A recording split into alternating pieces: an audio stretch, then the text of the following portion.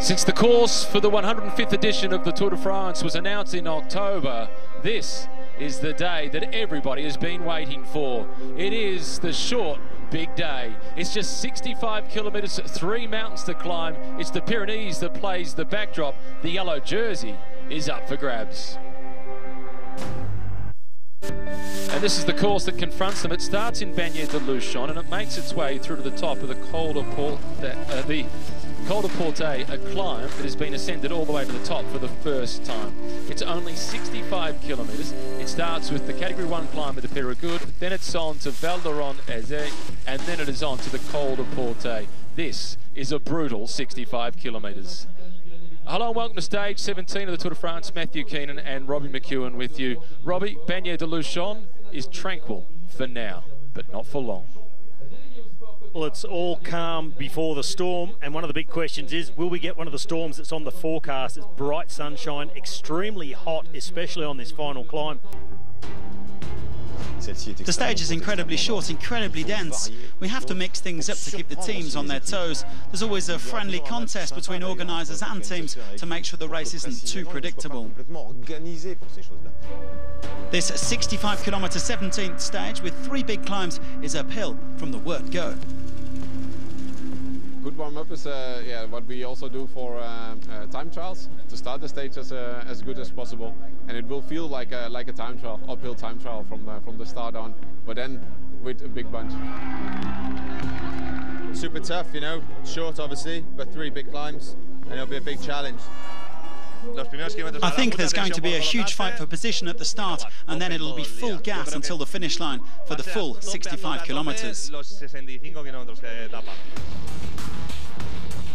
We're expecting a lot from this stage. It's ideal for attacks, especially in the GC battle to win the Tour de France.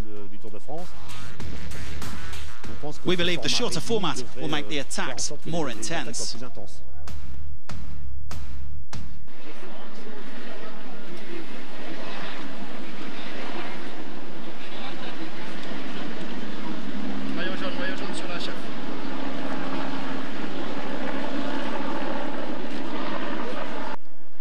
The riders will be lined up in a starting grid similar to that used in MotoGP. At the front will be the top 20 riders with their starting places dictated by their position in the general classification. The yellow jersey, Geraint Thomas, will be at the front of the grid, occupying pole position. The rest of the field will start in groups of 20 behind them, again determined by the riders' GC positions. There will be a warm-up area next to the start, which should give the fans an interesting show before the stage gets underway. The riders' sign-on will end 30 minutes before the start, giving them time to warm up and then position themselves on the grid. From there, the action starts immediately as the riders tackle the climb up the Col de Périgord as soon as the flag is dropped. You know the roads here well, Robbie, in Bagnères de Luchon, and then the roads out. They head straight on to the Col de Périgord, which is a tough climb. It's within 1 kilometre that they start going uphill. Do you think the grid start will have any impact on the outcome of the day? Not really. Nor do I. I think what it does do is it eliminates anyone complaining afterwards of, I missed the split because I had to start down the back. So they're lined up in order of GC where they should be. It's up to them to hold that position through the neutralised zone, and they'll start in the right spot then at the bottom of the climb. So nobody's got any excuses, and I don't think it'll change much because it's effectively the strongest at the front, the weakest at the back. It's actually a bit of a disadvantage for the ones at the back who are further back in GC. They like to start right on the front row so they can hang in for as long as possible and try and back themselves into the gruppetto as the climb starts. But at least for the better guys, you won't have those guys lower on GC doing what we call the lead sinker, dropping straight through them, straight back through the bunch, getting in anybody's way. And really this stage for the lesser climbers, for the guys going to be struggling with the time limit, they will be riding a 65-kilometre time trial. And we'll have to wait and see what the time limit's going to be on this stage. And that will be a group time trial for survival. So the first 10 riders in the general classification will be staggered at the front, then the next 10 behind them, then in descending groups of 20 down to last place in the general classification, which incidentally in 146th position is Lawson Craddock, the brave American, who's at 3 hours 16 minutes and 35 seconds behind the yellow jersey of Geraint Thomas. The top 10 overall, it is Thomas who leads, so he'll start front and centre, followed then by Froome, Tom Dumoulin, Primož Roglic, Romain Bardet, Mikel Landa, Steven Kruijswijk, Nairo Quintana, Jakob Fuglsang and Dan Martin.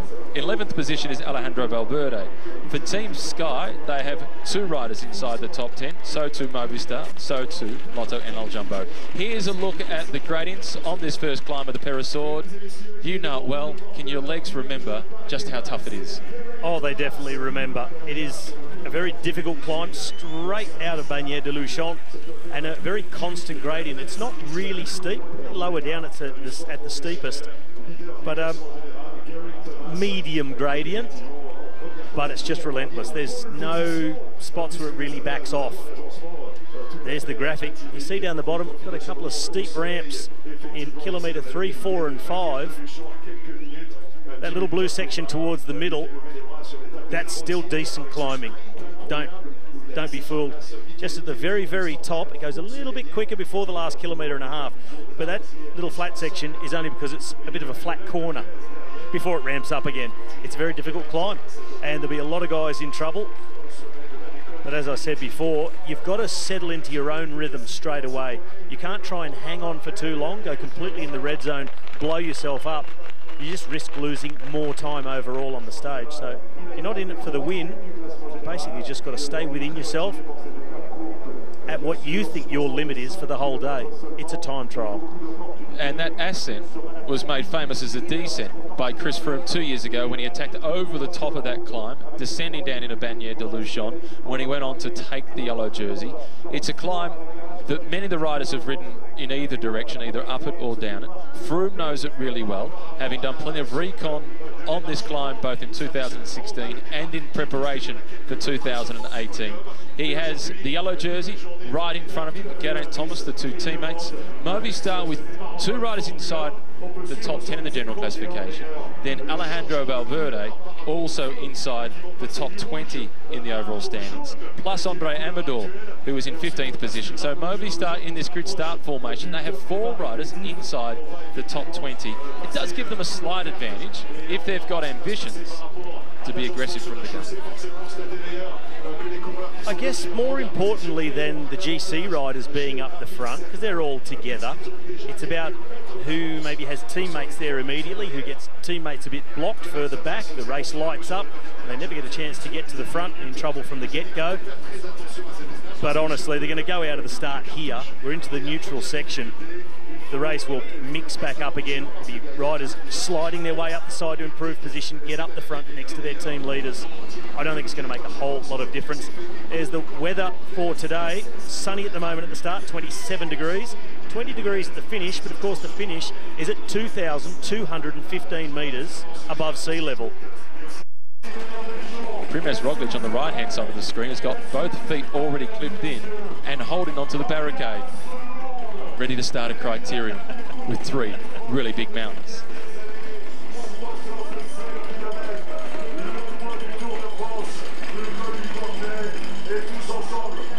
Reminiscent of a Formula 1 or a MotoGP start, the red lights and it's green.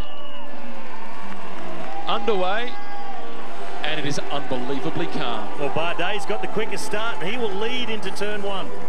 This is precisely what most people anticipated from the grid start. It does create some sense of organisation, and clearly it sorts out the pecking order, but as they depart Bagnères de Luchon for stage 17 of the Tour de France, we see the first move of the day, and it is coming from Direct Energy, and that is Lilian Calmejean. And followed by Pierre Latour immediately. Men have been on the attack a lot already in this tour. Julien Bernard also trying to go across. He's into the wheel now, the Frenchman from Trek Segafredo. So 3 French riders, followed by the German, Simon Geschke of Team Sunweb, and Adam Yates. No, Mikel Nieve is on the move for Mitchelton Scott. Mikel Nieve, he's the best place rider overall for Mitchelton Scott in 19th position overall, and already they're on to the Monte de Périgueux, a climb of almost 15 kilometres with an average grade of 6.7%.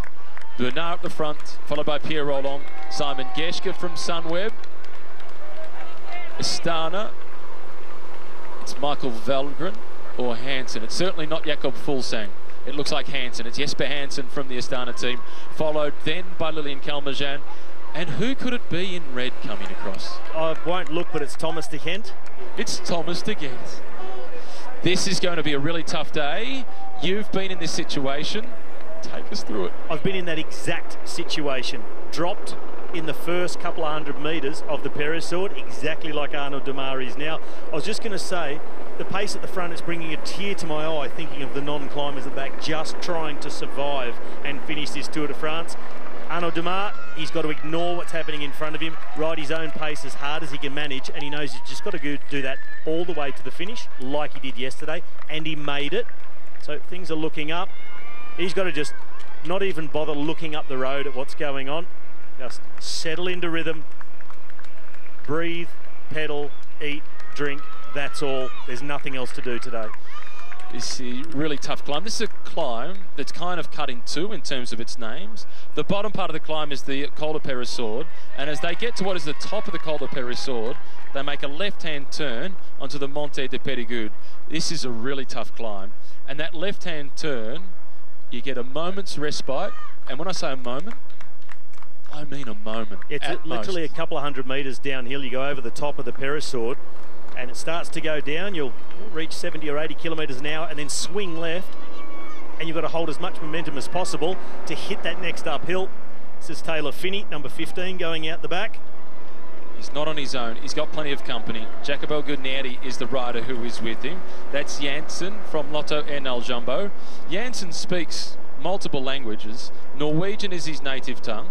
He speaks English, French, Dutch, Spanish and Catalan. So he can work within the group. He's the interpreter. He gets all those sprinters surviving to the finish line. But he was on his own there, so he'll have no one to speak any language to at the moment. While off the front, this is... You can only know the feeling when you've raced the Tour and you're almost 3 weeks into racing and you've got to start straight up a hill. But I could never quite understand how these guys are able to go like this right from the start. It's just literally riding a prologue sort of start. Big warm-up on the rollers, out of the blocks, and just hope you can hang on to that pace you're setting. A very big group, because you see that Team Sky, they're not trying to go with the attacks, just getting into that rhythm and trying to keep as many riders on board as possible. I doubt we'll be seeing Luke Rowe doing a lot of the pace-making today. More over to the likes of Castroviejo, Walt Pools, Egan Bernal. Kanget still on his own. Astana aiming for a third stage victory. They took back-to-back just before the rest day. Kanget, he did start the Giro d'Italia this year. He was a non-starter on stage 13. He then refreshed after that, went on to the Tour de Suisse where he finished in 11th position overall. Currently sitting in 21st place in the general classification. And off to a very good start on this climb. Marc Soler now chasing for Movistar, followed then by Omar Fraile. This is the group with Yates, and not only is this the group with Yates, this is the group with Alejandro Valverde. Movistar, they're on a mission. Well, we've been talking about it with a few of our colleagues in the media, mostly ex-riders, guys like Jens Vogt and Chris Anker Sørensen, and who's going to do what and what the possibilities are. And most of us were in agreement that Alejandro Valverde would really be the man to shake things up amongst the top 15 on GC. We're talking about shaking things up. Julien Alaphilippe has done that throughout this Tour de France, and he decides this is the moment I'm going across. I at least want to take top points at the top of this climb.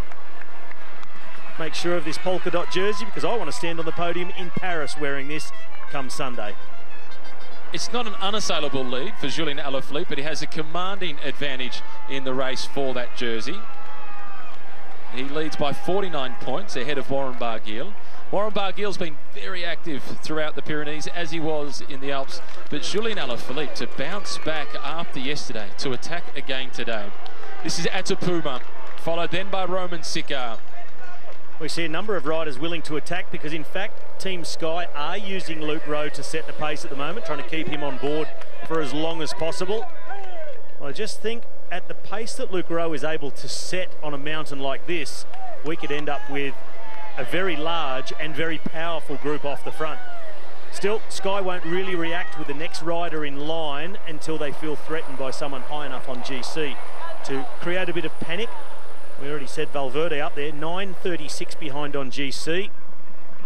That's still manageable for one climb, but I think on the next climb they're going to start using, maybe even halfway up this climb, start picking up the pace.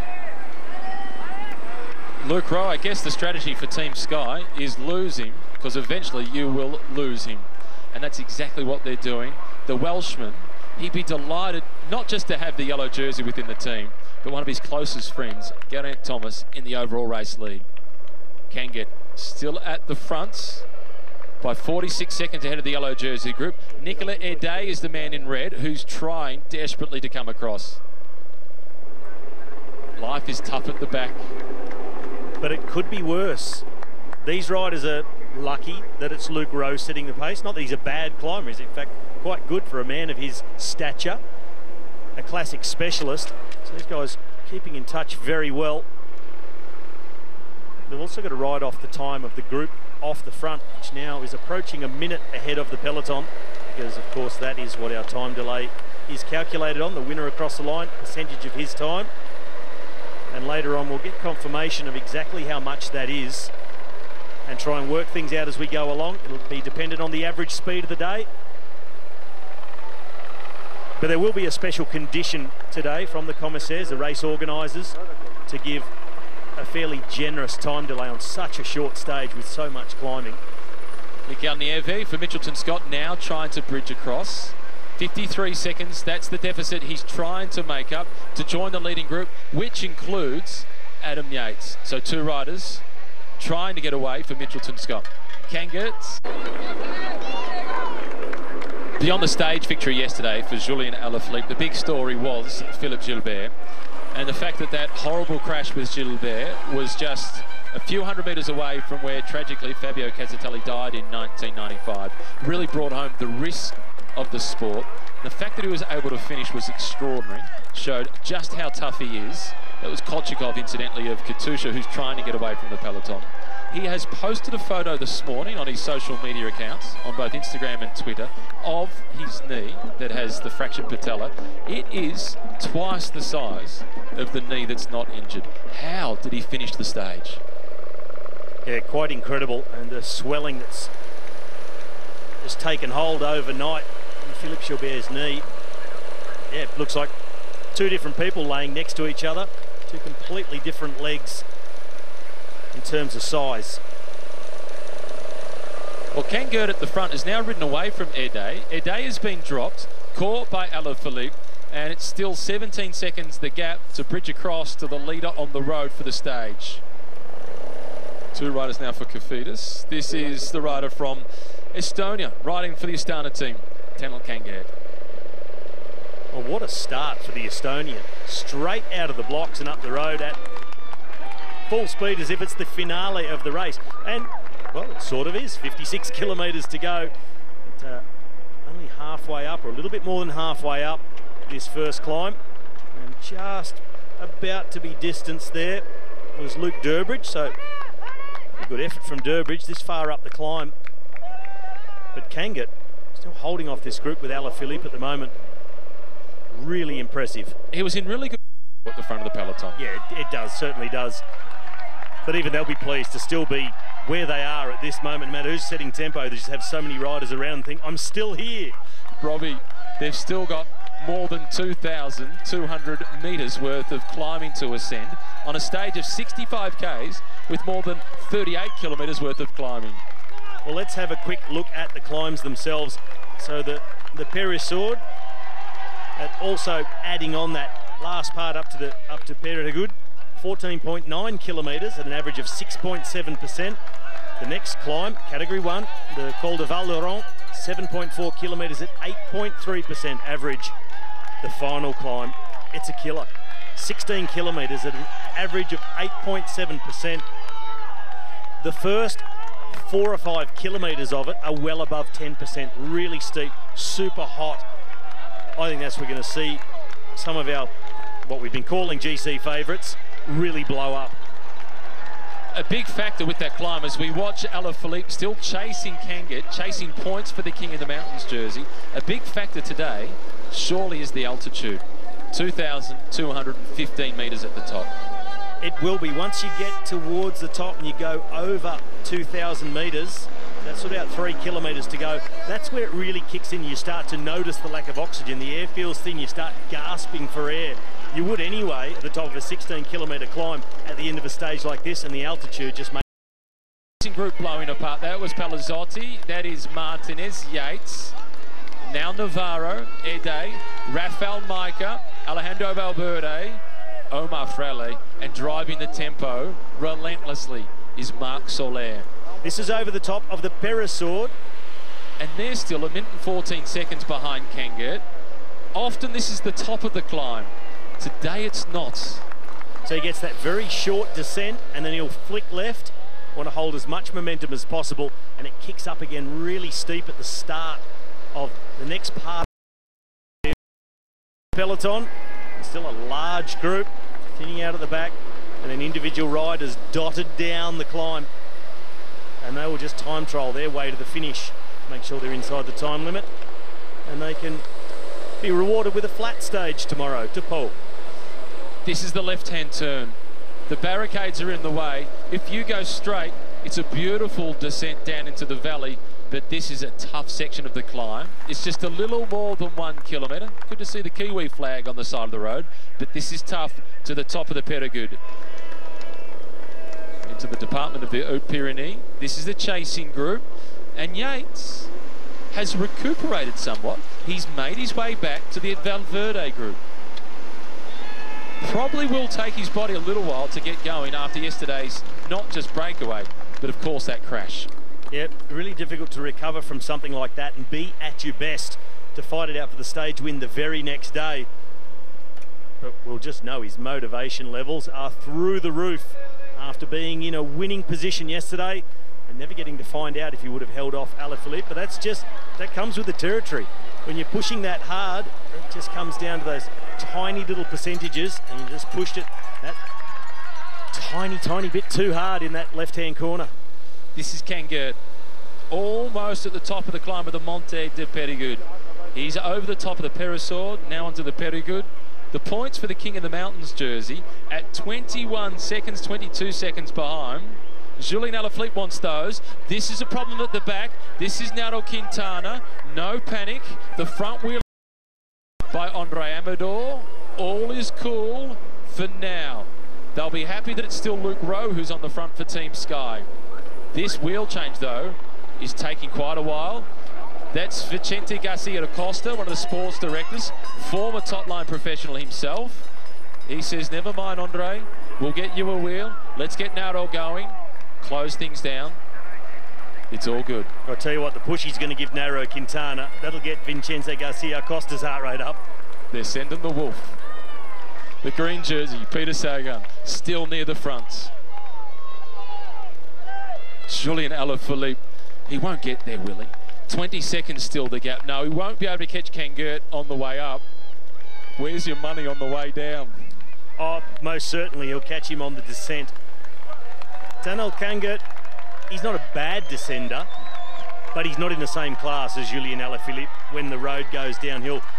But this is really good for him, having 20-odd seconds over the top. He should at least still be with Alaphilippe when they get to the bottom and start the next climb. That'll be the climb to Val d'Oron. 3 big items on the to-do list today. The first one, the Monte de Périgueux, ticked off for Daniel Kanget, ticked off as well for Julian Alaphilippe, who further extends his lead in the race for the polka dot jersey. Jurasek in second position, Herrada holding on in third.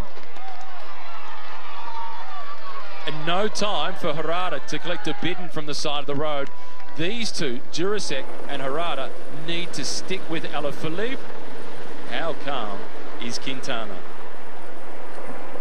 Well, there he is, onto, well, the tail of the group that passed him when he was on the side of the road. And Daniele Benatti, the man bringing him back. So just onto the back of that group with Sylvain Chavanel, and very quickly now he'll be onto the back of the main peloton.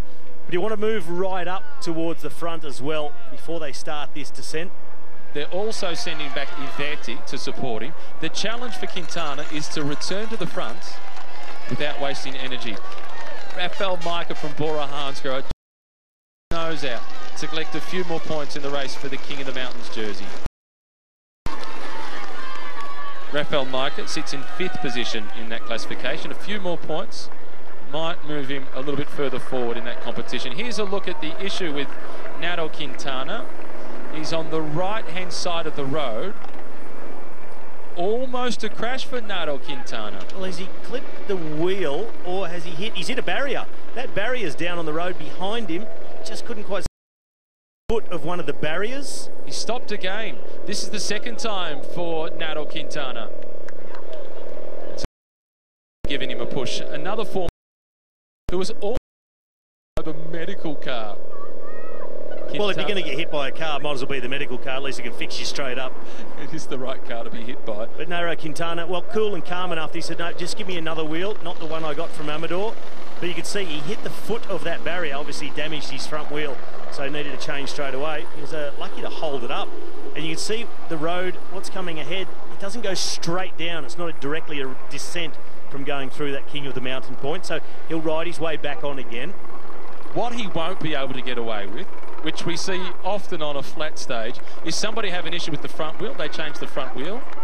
Yet somehow the mechanic needs to adjust the rear brake by just holding the back of the rider and perhaps accelerating a little. Yeah, no, he won't get away with that one. He won't need it either. He'll be comfortable enough under the pace that's been set in the peloton. Ride his way back on with Erminal Erviti. About to make the tight left-hand turn. You can see Alaphilippe just indicating to Jurasek, this one's tight. And Kangert sweeps through it cleanly. So too does Alaphilippe, and Jurasek is through safely. And no sign of Harada, who was with them at the top of the climb and through the King of the Mountains point. So he has been distanced, the Spaniard from Team Cofidis. And he's not being picked up on the race computer either in terms of exactly where he is. Ludanvel is the next town that they'll be heading through, the next major town, and that's where there's the intermediate sprint in the race for the green jersey, but that's an unassailable lead at the moment for Peter Sagan. Longest section of flat road on this stage coming up too. Little bump as they come to Ludanvel. That's where the sprint point is after 27.5 kilometres of racing. So some 38.5k to go.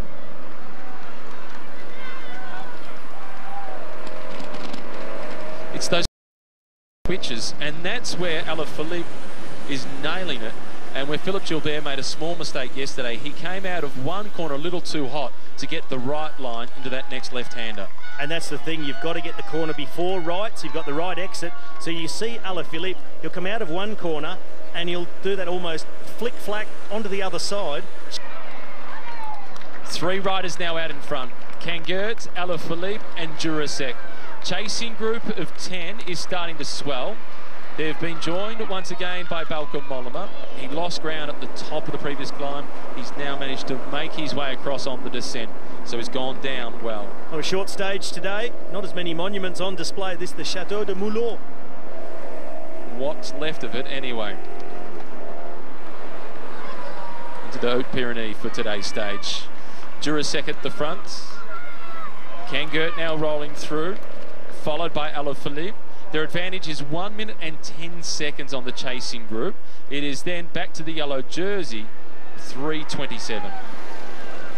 This beautiful lake, what a setting it is. Some of the lakes up in the mountains, like on the first rest day at Lake Annecy as they're about to head into the Alps. And now this one in the heart of the Pyrenees, simply stunning.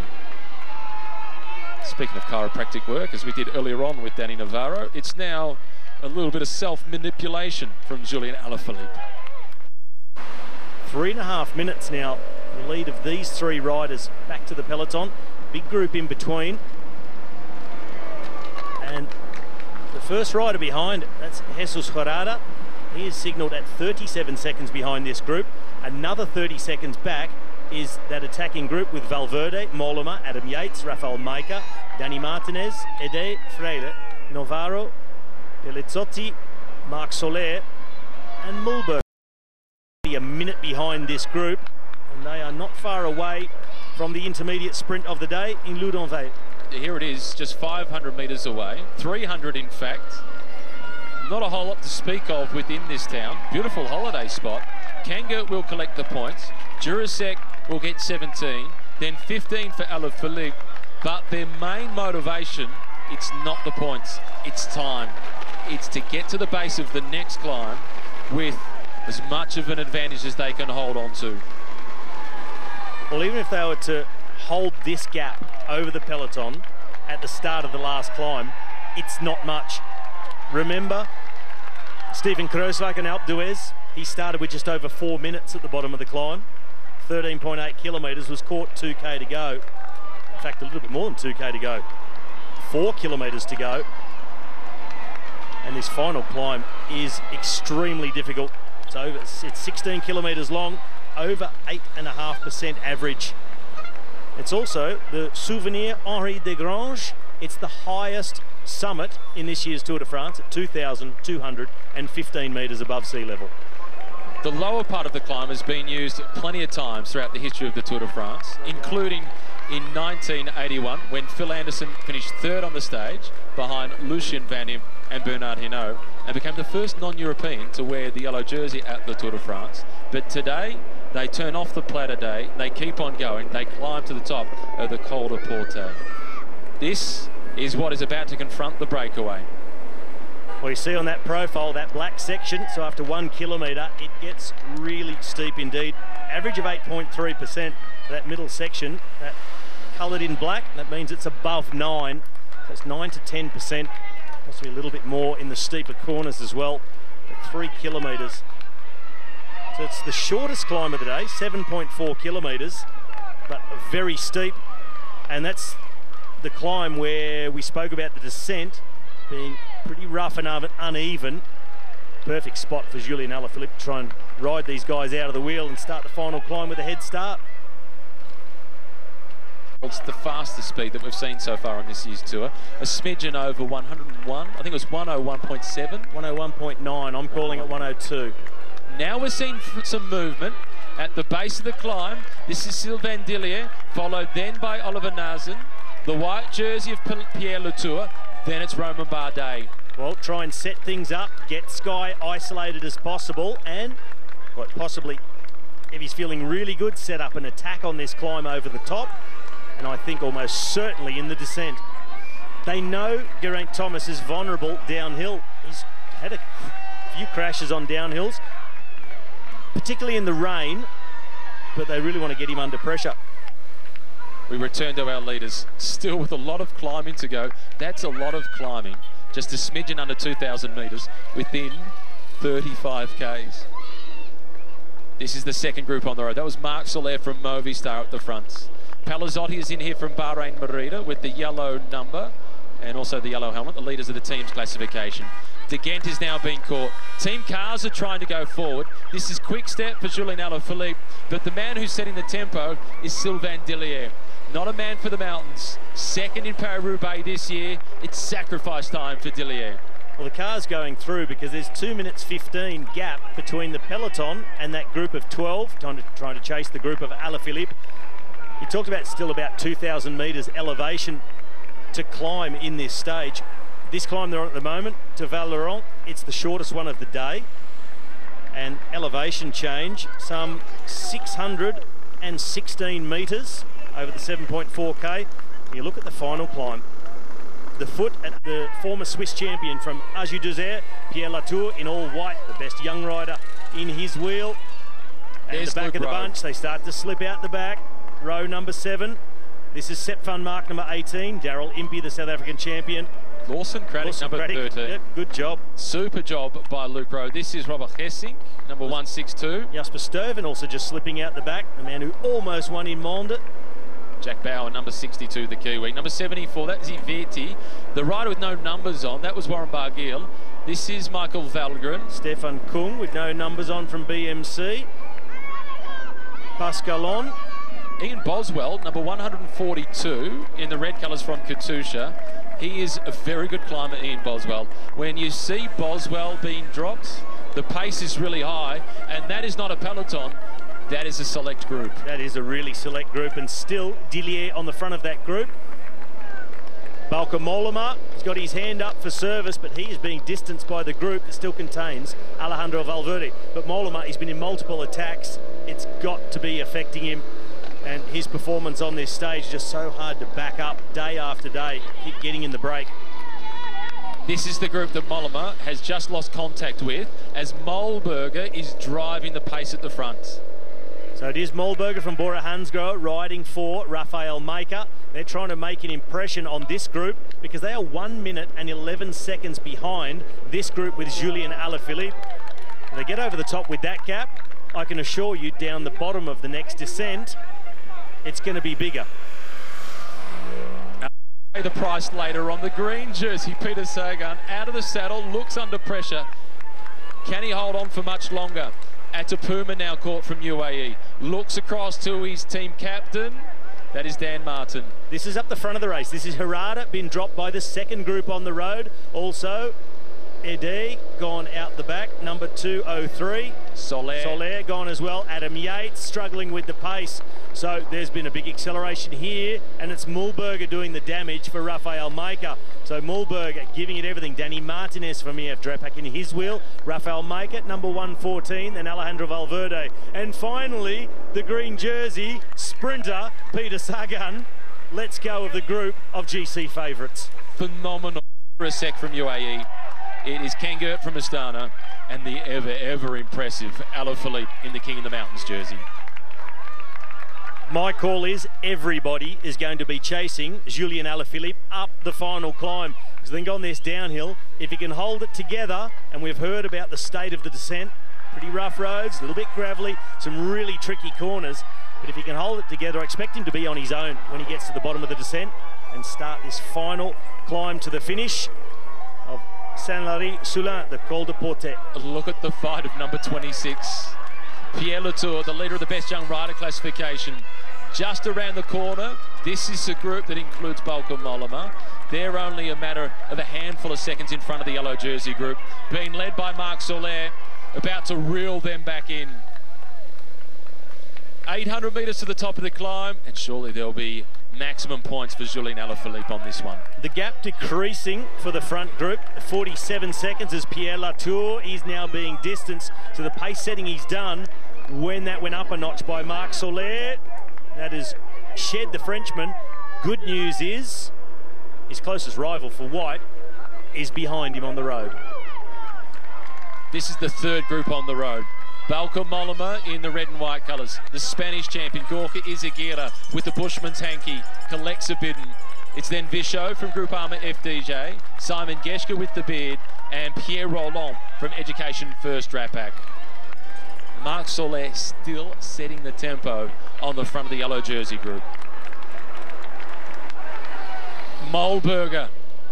Finally, now that is sacrifice. He is within 500 metres of the top of the climb.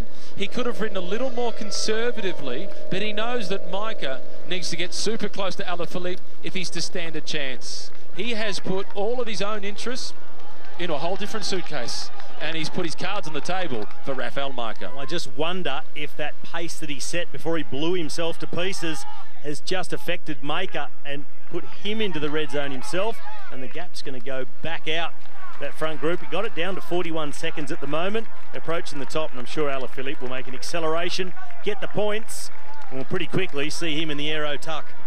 Average speed so far, keeping in mind most of the stage has been uphill. There's just been about 12 kilometres worth of descending, and the average speed is more than 28 k's per hour. That's obscene. At the front, Jurasek is just losing a little bit of ground. Alaphilippe is stretching the legs once more and stretching his lead in the race for the King of the Mountains classification. A day of consolidation for the Frenchman. 2 stage wins, The polka dot jersey is looking ever more secure. Kangat over the top in second. Jurasek over the top in third. It's only a few seconds. It could be a minute by the bottom. I think it's the last he'll see of Julian Alaphilippe, unless he looks up a couple of levels on the final climb to the finish. What we saw on the last descent, well, Jurasek was already having trouble following Alaphilippe, and he wasn't really pushing it yet. What I'm noticing here with Valverde chasing across the top, he's only at 30 to 35 seconds behind. The spectators on the side of the road have been outstanding today. They have. Well, we're getting down also in that region where we see a whole lot of Basque fans, and coming towards the finish today, there were thousands of them. They're fantastic on the roadside, really appreciate the riders' efforts, and it's always a pleasure to ride amongst fans like that. The Basques, they don't come for the event, they come for the bike race. And one of the best races of the season in terms of the spectator involvement and their enthusiasm whilst always doing the right thing is the Tour of the Basque Country. Unfortunately for the riders, it's normally really wet and cold at that time of year. And has to pedal as Alaphilippe just freewheels. Again, take us through it and your recommendation to Kangat. Well, your entry's always got to be wide, so you can swing across to the apex and then use all the road on the way out.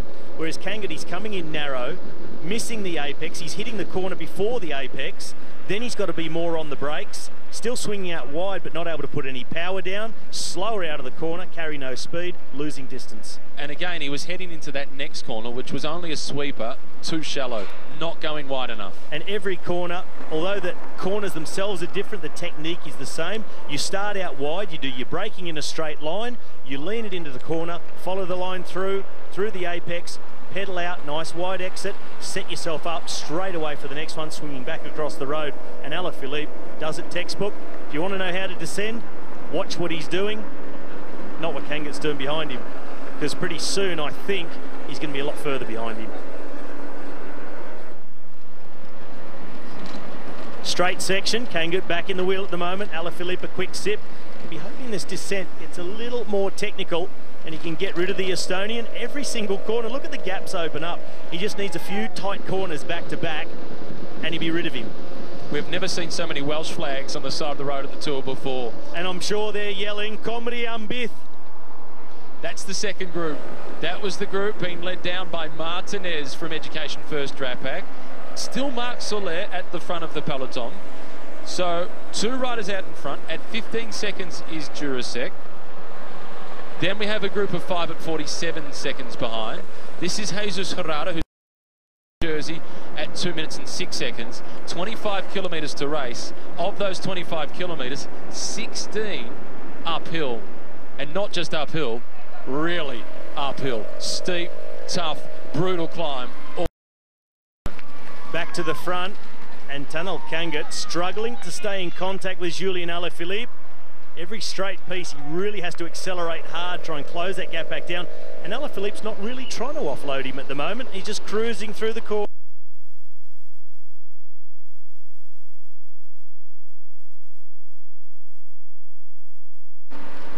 Crash for Peter Sagan. We've just heard over race radio, Peter Sagan has crashed on the way down. He's obviously taken some risks to see if he can rejoin the group with the yellow jersey. If Peter Sagan is crashing, you know it's dangerous. And knowing Peter Sagan, he would have been travelling at warp speed. Let's hope he's all right, and he's just missed a corner, and he's okay. He went over the top of the climb at 1 minute and 30 seconds behind the yellow jersey group. Should Peter Sagan confirmation of the crash of Peter Sagan, we will bring you any news we get. Fingers crossed, he's okay. And Robbie, with how fast he goes down mountains, that could be the green jersey going elsewhere. He may not be able to finish the Tour.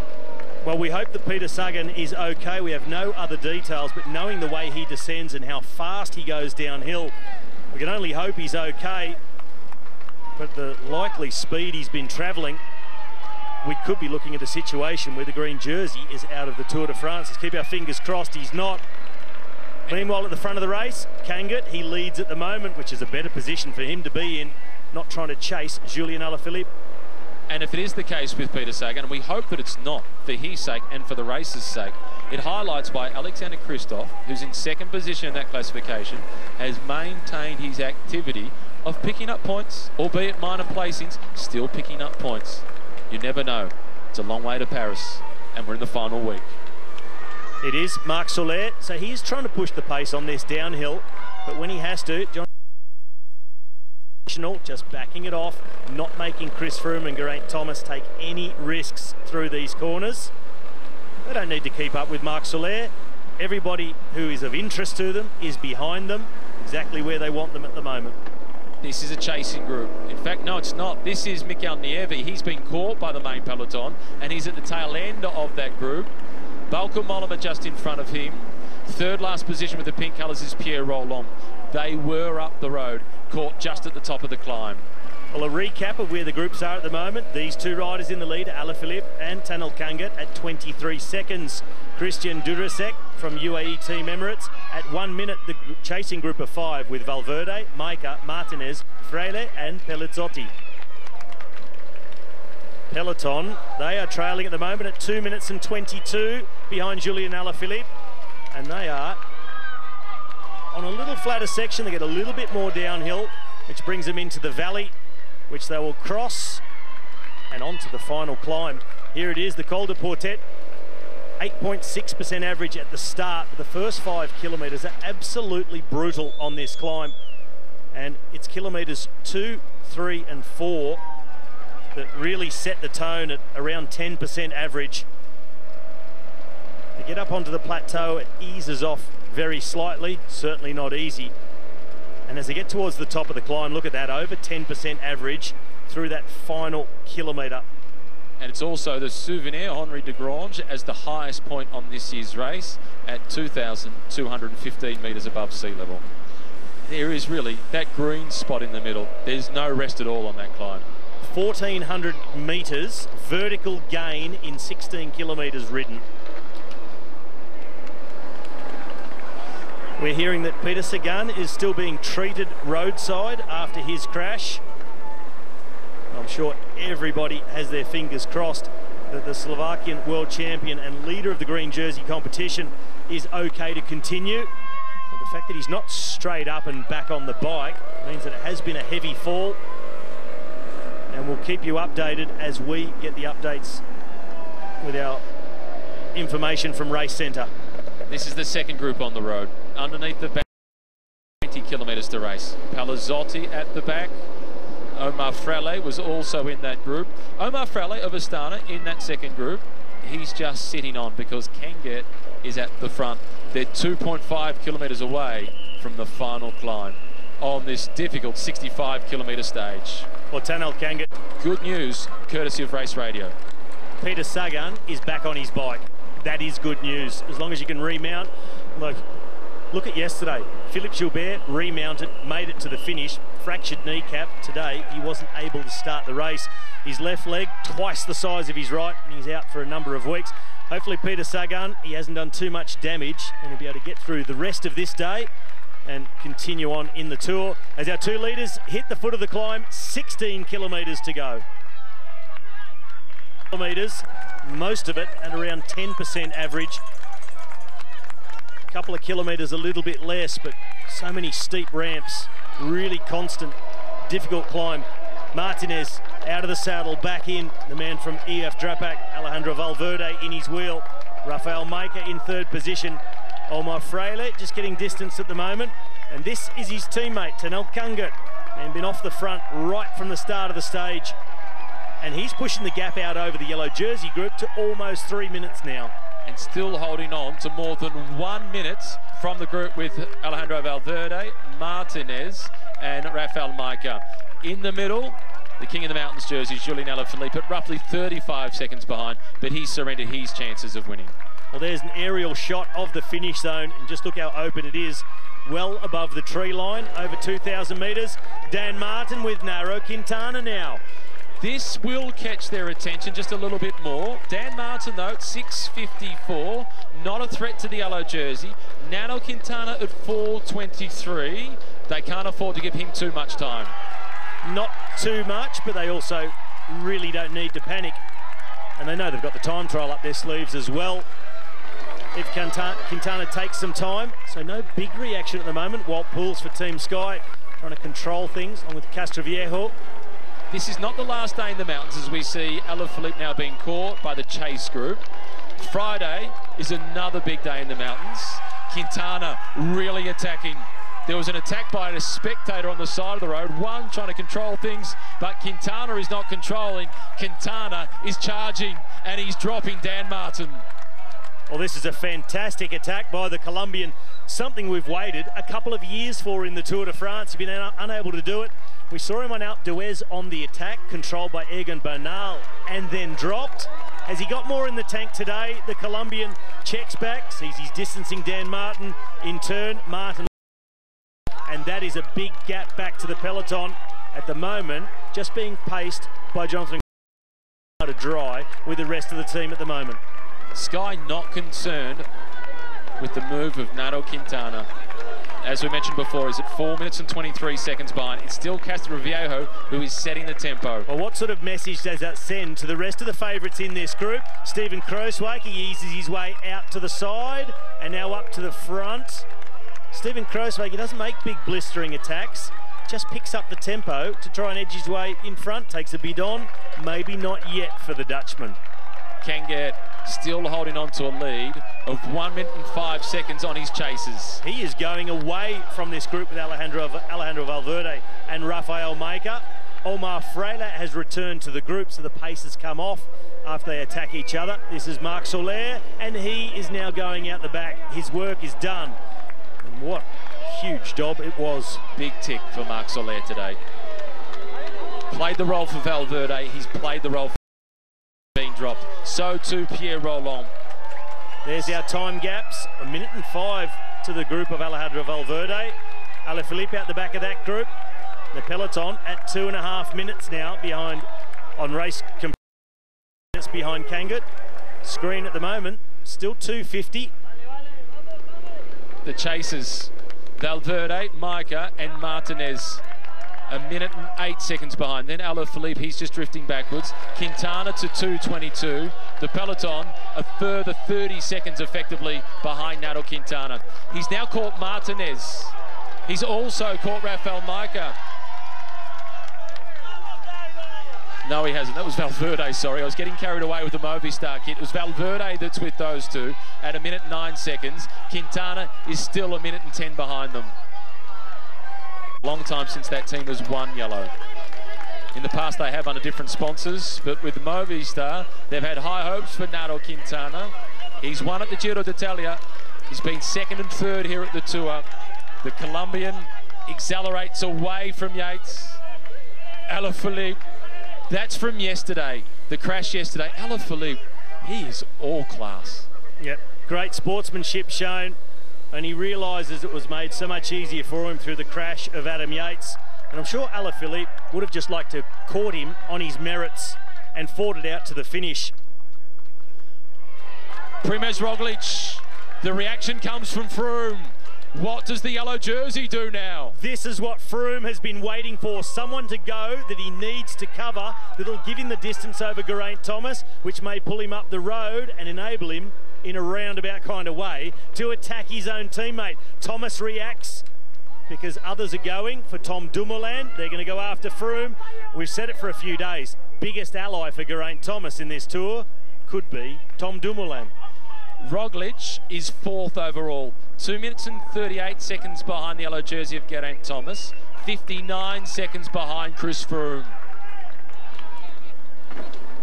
Roglic isn't one to make token attacks when he goes.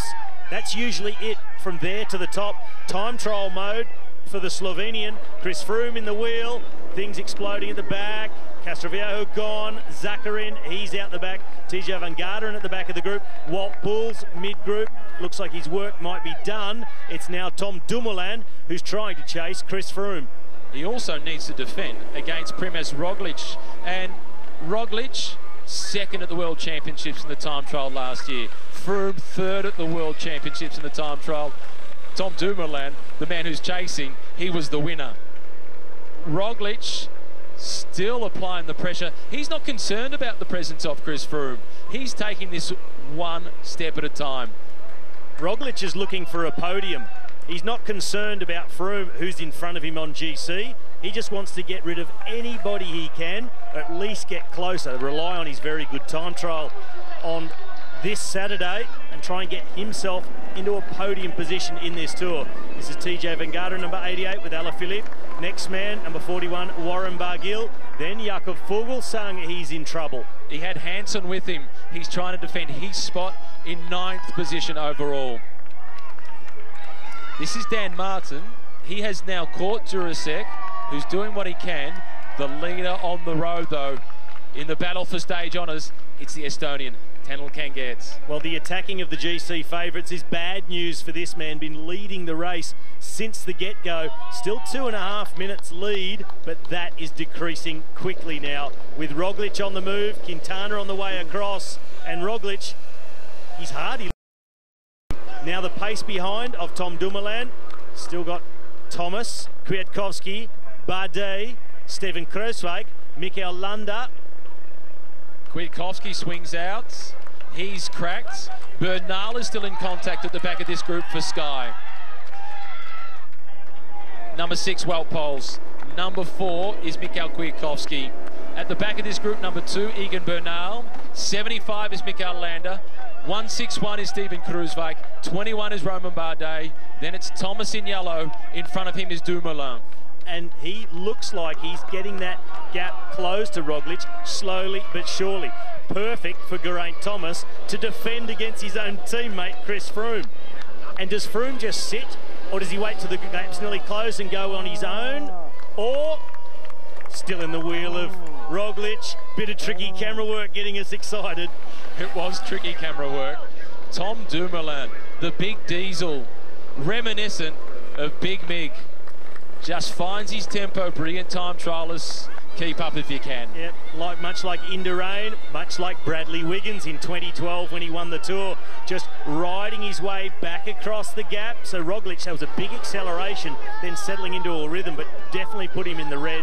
Nairo Quintana, he now reaches Pellizotti, goes past Omar Fraile, and he has his eyes set on the front of the race. He's almost across to Alejandro Valverde. And he's of the yellow jersey group, but he started the day at 4:23 behind. And now Dumoulin has reeled in Roglic and Froome. Kruijswijk, surely he's the next to go, or is it Mikel Landa? When they regain contact, does Chris Froome try to go again to keep Dumoulin under pressure? Is he allowed to? Big question. Valverde has been caught by his teammate Quintana, and now Valverde, he's the one who's playing the role of the super domestique. All back together at the front. There'll be riders here starting to worry about Nairo Quintana up the road. Riders will start to defend their own positions. Bernal now comes to the front to set the tempo, but check out Tom Dumoulin. He was composed enough to have a gel, have something to eat. You're within the red zone, you're not in the red if you're able to eat. That's a good sign for Dumoulin. Still concentrated, still thinking, well, there's around 12 kilometres to go, a little bit more for that group of favourites as Alejandro Valverde now sets the pace for Nairo Quintana, and they go in search of the leader, Tanel Kangert. This is Dan Martin. He's been dropped by Nairo Quintana, but he's still in front of the group of Thomas, Froome, Dumoulin. Alrighty, another day in the mountains on Friday. Quintana, the Alps, they weren't kind to him. He likes the Pyrenees, they're steeper, and this one goes higher. He's now at the front of the race as Kangert has been the king of the breakaway. He needs to hold on to Quintana. Has he got anything left? 8.5 kilometres to go. That's going to be it for Tanel Kangert.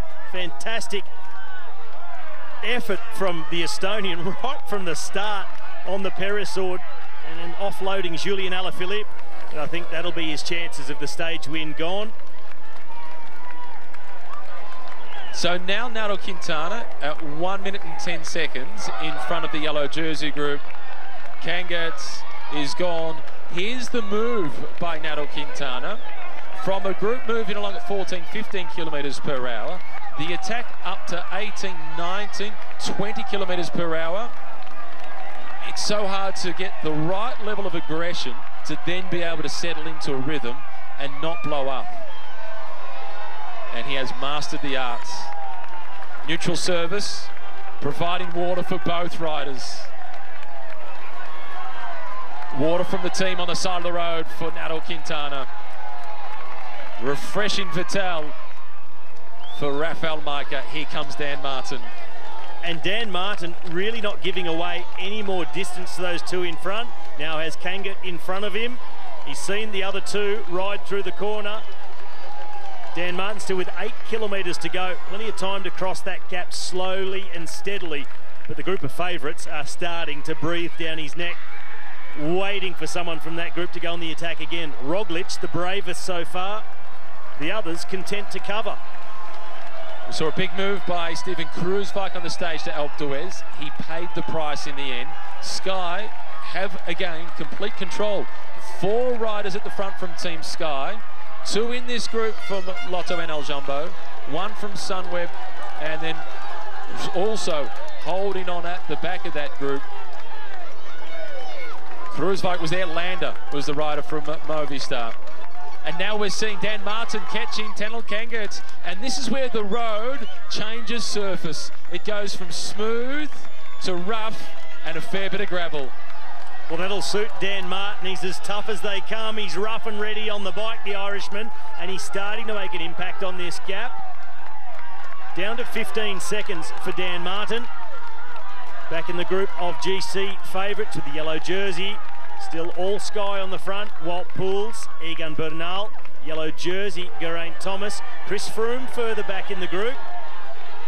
There's Froome sitting in 3rd last position. This is Romain Bardet at the back. Number 75 is Mikel Landa. It's then Froome. Is Froome sticking to the wheel of Roglic? That's who he was sitting behind. It was Primož Roglic who attacked previously. Well, it's not like Chris Froome to ride out of position away from the team. Maybe just getting a gauge on the others in the group, trying to work out how well they're going, what they might be capable of. We've seen it before with race leaders or defending champions go to the back and lull others into a false sense of security and then launch a winning move. Well, if he is going to launch the winning move and try and ride himself into the yellow jersey as he had envisioned before this tour started, better get a move on. Under 8 kilometres to go. Geraint Thomas still looking oh so good. This is the front of the race. This is Nairo Quintana, the Colombian who's won the Tours of Italy and Spain, but never the Tour de France. He's climbed his way now up to 5th position in the overall standings. Still the booze on the side of the road for Froome. Sticks and stones, the booze don't hurt Froome. Completely open, these final slopes through the last 6.5 kilometres of this stage. Gone well above the tree line now.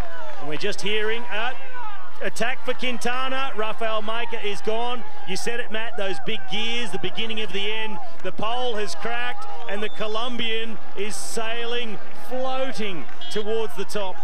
Telltale signs, aren't they? When a rider is a gear or 2 bigger than somebody he's off the front with.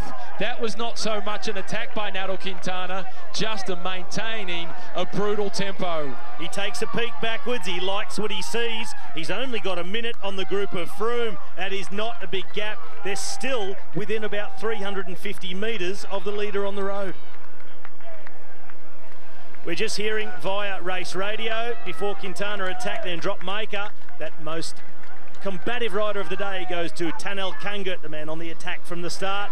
Been caught and dropped, but what a ride from the Estonian from Astana. Not a hard decision, was it?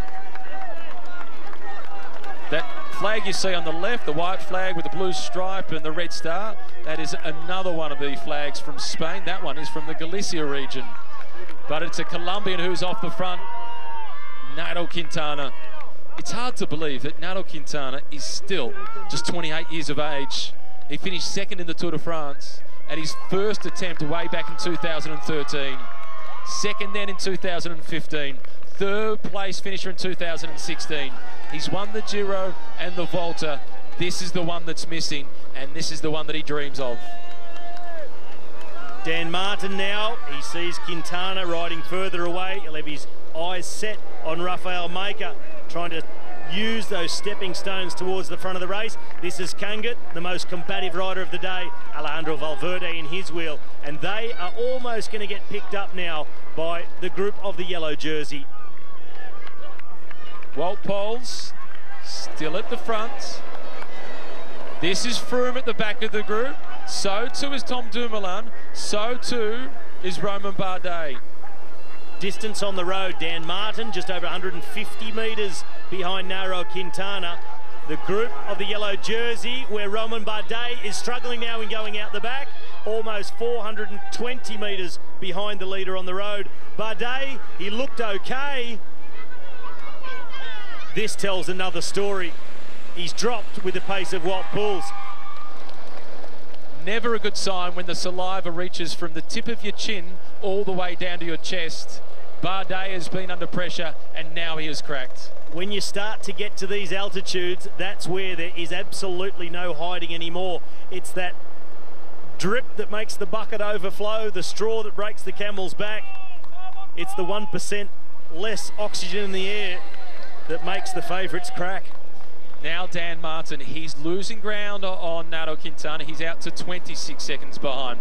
This is Wout Poels at the front, followed by Egan Bernal. Chris Froome at the rear of the group. Just in front of him is Tom Dumoulin. Valverde is still holding on this group for Movistar. Mikel Landa is there just adjusting the earpiece. Primož Roglic and Steven Kruijswijk, the two men from Lotto NL Jumbo.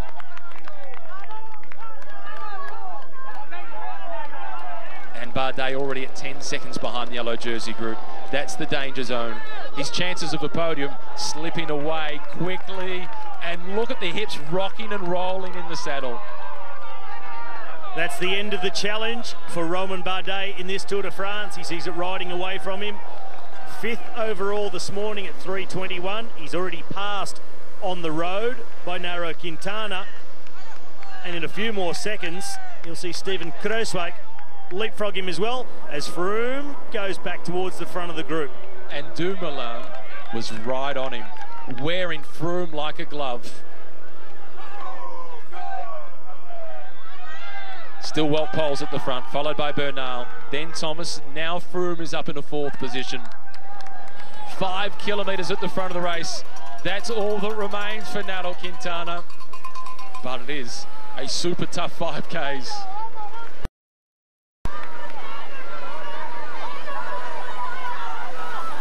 Speeds for Nairo Quintana with Colombians screaming in his ear. He'll be doing roughly 19-20 kilometres per hour, perhaps less, because the gradient now is 11%. This is Steven Kruijswijk. He looks over, it's the human coat hanger. He looks composed. We know how brave he is. We saw that on the road to Alpe d'Huez. And we know he doesn't make big, audacious attacks. They're not huge accelerations. He just picks up the speed a little bit, gets a little gap, lets it open up, keeps that same intensity. And I expected Kruijswijk to start to come into his own as we got above 1900 metres above sea level. So the Dutchman now, he has offloaded Wout Poels. He's done. It's now Egan Bernal who has to react. And that was Valverde who was Kruijswijk. Bernal chasing. Then Thomas, Froome, Roglic, Dumoulin and Landa. In the distance, Romain Bardet. Roglic again. So Primož Roglic, the only man with a major attack so far, makes his 2nd. And Geraint Thomas, effortless, goes straight into the wheel of the Slovenian. Now Tom Dumoulin is forced to follow. Froome at the back of the group. The gap opens up. He's behind Mikel Landa. It's always hard to read with Froome, but this is genuine fatigue. Froome is under serious pressure. He normally lets go early on the climb, not this late on the climb, and it is a moment where Bernal goes back to the front and tries to settle things down. This could be a chance for Dumoulin. Well, if Dumoulin has already heard that Froome is off the back, he needs to get going if he thinks he's got him under pressure. If Froome is foxing, it's very brave, going that far off the back. Back into the wheel at the moment. Just on the radio. That sounded a little bit panicked. It sounded like Egan wants him to ease off the pace so he can ride his way back into the wheel. Chris Froome is in trouble and Thomas is looking so in control. And there is Egan Bernal at the front. He's backed it off and Froome makes contact. Team Sunweb, they must know this, they must see it. They've got to give the message to Tom Dumoulin. He can make an attack, see if he can get rid of Chris Froome, solidify a second place overall, break up the 1-2 domination of Team Sky. That's the 2 kilometre banner just around the corner. They can't keep waiting. Surely it's time to take a risk. Well, Froome may have been distanced, but Tom Dumoulin also had his hands full to cover the move of Roglic. As Bernal sits up, he's on the team radio, plugging back in. The Colombian is comfortable. Straight back from an ad break, Race Radio, Team Sky, Egan Bernal with you right through to the end of the day. He's making it look so easy. 161, Tom Dumoulin, he's waited, now he goes. Thomas is with him, Froome cannot respond. Egan Bernal is waiting for Froome. It's Thomas that sits behind Dumoulin. Then it's Roglic, followed by Kruijswijk. Now it's defence time for number 1. Well, Dumoulin, he's had to give it a go, at least get rid of Froome and see if Geraint Thomas cracks. Look good till now. We're up above 2,000 metres altitude. The high mountains, third week of the race. New territory for Geraint Thomas. Tom Dumoulin has been won it. Can he crack him? Who's the team leader at Sky? The road will decide. No, it's Chris Froome. The road is deciding today. The team leader is Geraint Thomas. The cracking of Chris Froome, the 4-time winner of the Tour de France. He is riding back-to-back-to-back Grand Tours, and that is catching up with him. Well, many had said it's a matter of time until he doesn't win one, and it looks like this is going to be the time. Dumoulin, he is going to continue with this. Will he get assistance from the 2 Lotto NL Jumbo riders in Roglic and Steven Kruijswijk? They've got Froome on the ropes. They've only got 1.3 kilometres to take serious time now. Dumoulin, he's got to time trial to the finish. Flick of the elbow for Roglic. He responds. And Roglic says, yes, I'll have a piece of the action. He accelerates once more. He's fighting for a spot on the podium. Kruijswijk trying to hold on. Thomas, so far, he's like the tank engine. Froome, just a few seconds at the moment, struggling to hold the wheel of Bernal. For Nairo Quintana, he has 26 seconds on Dan Martin, 1 minute and 6. Status quo to the yellow jersey group and opening the gap to Chris Froome. Here's Martin, he's riding in second place on the road. The Fighting Irishman, and Bernal is really having to wait for Chris Froome. Roglic now, he's making the most. The yellow jersey Thomas, that is some defence by Geraint Thomas. This Tour de France, Chris Froome, he's won 4. I don't think at this stage it's going to be a 5th. Geraint Thomas is marking everything, and he's looking so. Dumoulin is on the defensive.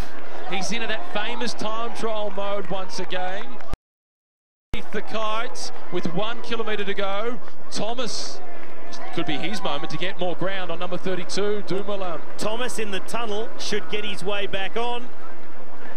Roglic pushing it. Thomas in his wheel. Tom Dumoulin trying to close that gap. Chris Froome staying with Egan Bernal. Nairo Quintana, he's done some big damage today on GC. He helped light things up. He's going to get to the top 5 overall. And he'll be a happy man when he knows what havoc has gone on behind him. And Dan Martin, 32 seconds, holding on to second on the road for the stage. Dumoulin has made contact. Use the tunnel to get back in the wheel, a little bit flatter through there, rising all the way the line now, and the gap is opening again to Dumoulin, just a metre or 2 to the back wheel of Geraint Thomas. Well, Roglic, the Slovenian, he came into this race saying, I'll work out throughout this tour whether I'm a Grand Tour rider or not. I know the answer. They can see Dan Martin just up in front of them, but this man, he is in the clear. Nairo Quintana, 33 seconds gap over Dan Martin. He will not be caught. He'll be on the Souvenir Henri de Grange, the highest point of this Tour de France, as Chris Froome sees his hopes slip away, and Geraint Thomas, he is going deeper into yellow, not red. The Welsh wonder, the 32-year-old, he's not just the leader of Team Sky now, he is the race leader. Roglic and Froome, normally at this point defending yellow, now he's trying to spot on the podium. Quintana is almost there. The Colombian can afford to smile.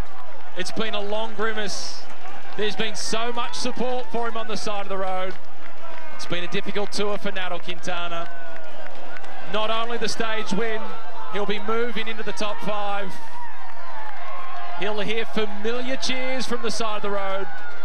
And appropriately, it is at the high point of this year's Tour de France. More than 2,000 metres. That's easy for Quintana. 5 years since he's won a stage in the Tour.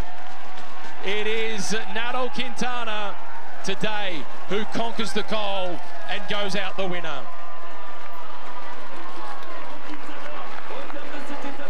All the way to the finish line, maximising the time gains. Dan Martin. Holding off the chasing group. They are closing in on him. They are just 15 seconds behind the Irishman, but he is going to get in for second. Just could not claw his way back onto the wheel of Nairo Quintana. Final bend for Martin, but it's uphill all the way to the line. He pushes all the way through because he knows behind him other GC favourites have cracked. You hope he can move his way right up the order. Thomas leaves the rest behind. Geraint Thomas is defending by attacking, and he's taking more time on his rivals. This is the Welsh wonder at his very best. For Geraint Thomas, but now more than a 2-minute lead in the overall classification, as it's Roglic next across the line, and then it's Dumoulin.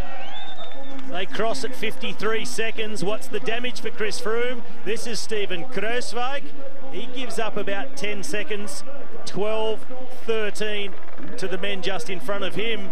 Chris Froome is still with over 150 metres to go. This is a big blow for Chris Froome. Tom Dumoulin well into second place on GC. And Egan Bernal consistently looking across the shoulder and waiting for Froome. Number 1, the great champion of the Tour de France, the 4-time winner, suffers all the way to the line, loses time and slips to 3rd place overall. Loses about 43 seconds to Tom Dumoulin and Primož Roglic. The Grand Tour dream for Chris Froome looks over. And he is on the brink of slipping off the podium. The time trial to come, Roglic, very good against the clock, got the better of Froome at the World Championships last year. Zakarin through heavy traffic, got slowed down a little bit. Here comes Rafael Majka, and we are still awaiting the arrival of Romain Bardet. Here comes Rafael Majka, and this is why the climb is at the bottom of the climb. There's just no space. Another brave performance. Here comes Alejandro Valverde, potentially the top 10 for Valverde, and the size of the gear for Bardet. There's no souplesse left. It's just every last little bit of strength. Tough day for Bardet. Lead in the overall classification now for Geraint Thomas will be close to 2 minutes, give or take a few seconds, to Tom Dumoulin. Nairo Quintana, super ride. Great team performance by Movistar, and tip your hat to Marc Soler. What a job he did. And to this man, that is David Gaudu, who's gone across 24 behind. Great effort. Classification on the stage, Quintana taking the win ahead of Dan Martin, then Geraint Thomas, followed by Primož Roglic and Tom Dumoulin, Froome, Landa, Zakarin. Egan Bernal today. Phenomenal. Back home.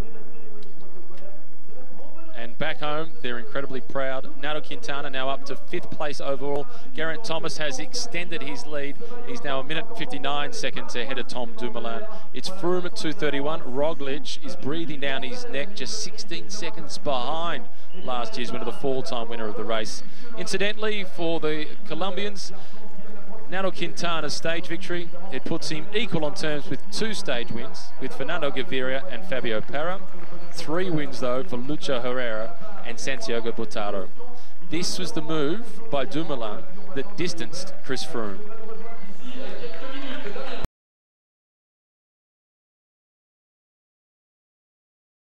The deep south in the heart of the Pyrenees, the result sheet is rapidly racing towards Paris.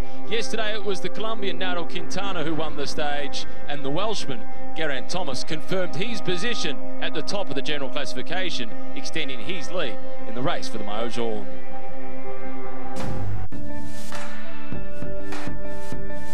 The gateway to the Pyrenees Po on a stage that starts in the tiny little village of Trie-sur-Baise. It's 172 kilometres, and it's a stage that includes 2 Category 4 climbs. Importantly, the final one comes within 18 kilometres of the finish line and may well prove to be the decisive moment of the day. Can the sprinters survive?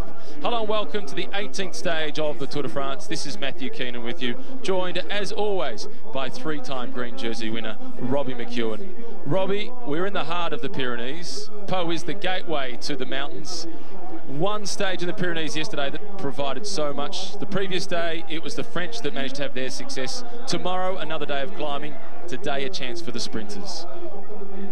I think the entire field will really appreciate a flatter day after 2 really tough mountain stages, even though yesterday's was very short. It was incredibly intense. And the sprinters who have survived until this point, they're presented with another chance.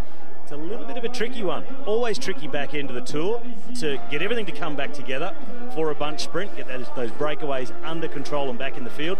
But for a guy like Démare, who struggled through the mountains but made it, that Cat 4 climb with 18 kilometres to go could bring him undone. But there's definitely others who get over it. Christophe, Degenkolb, etc. So I expect it to come together for a sprint here for the 70th time in Po. It's incredible.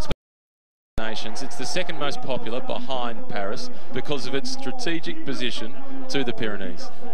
And the finishes here have always been so different. Bunch sprints coming in from the north, split up, smashed to pieces coming out of the mountains that sit just to the south of here.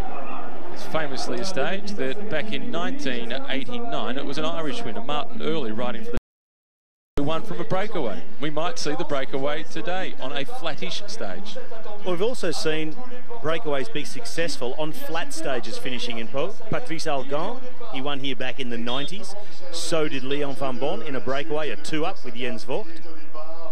It has been done, and today is a big chance for it again.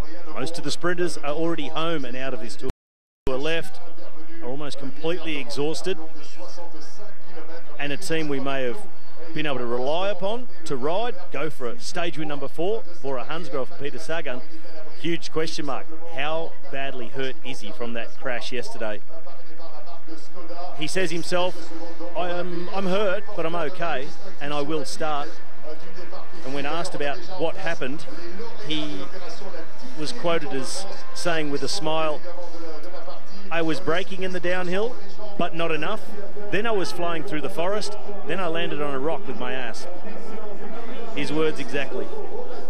He is on the start line. He will be starting. They're 5 minutes away from getting the neutral underway. This is a tiny little town, Trie-sur-Baise.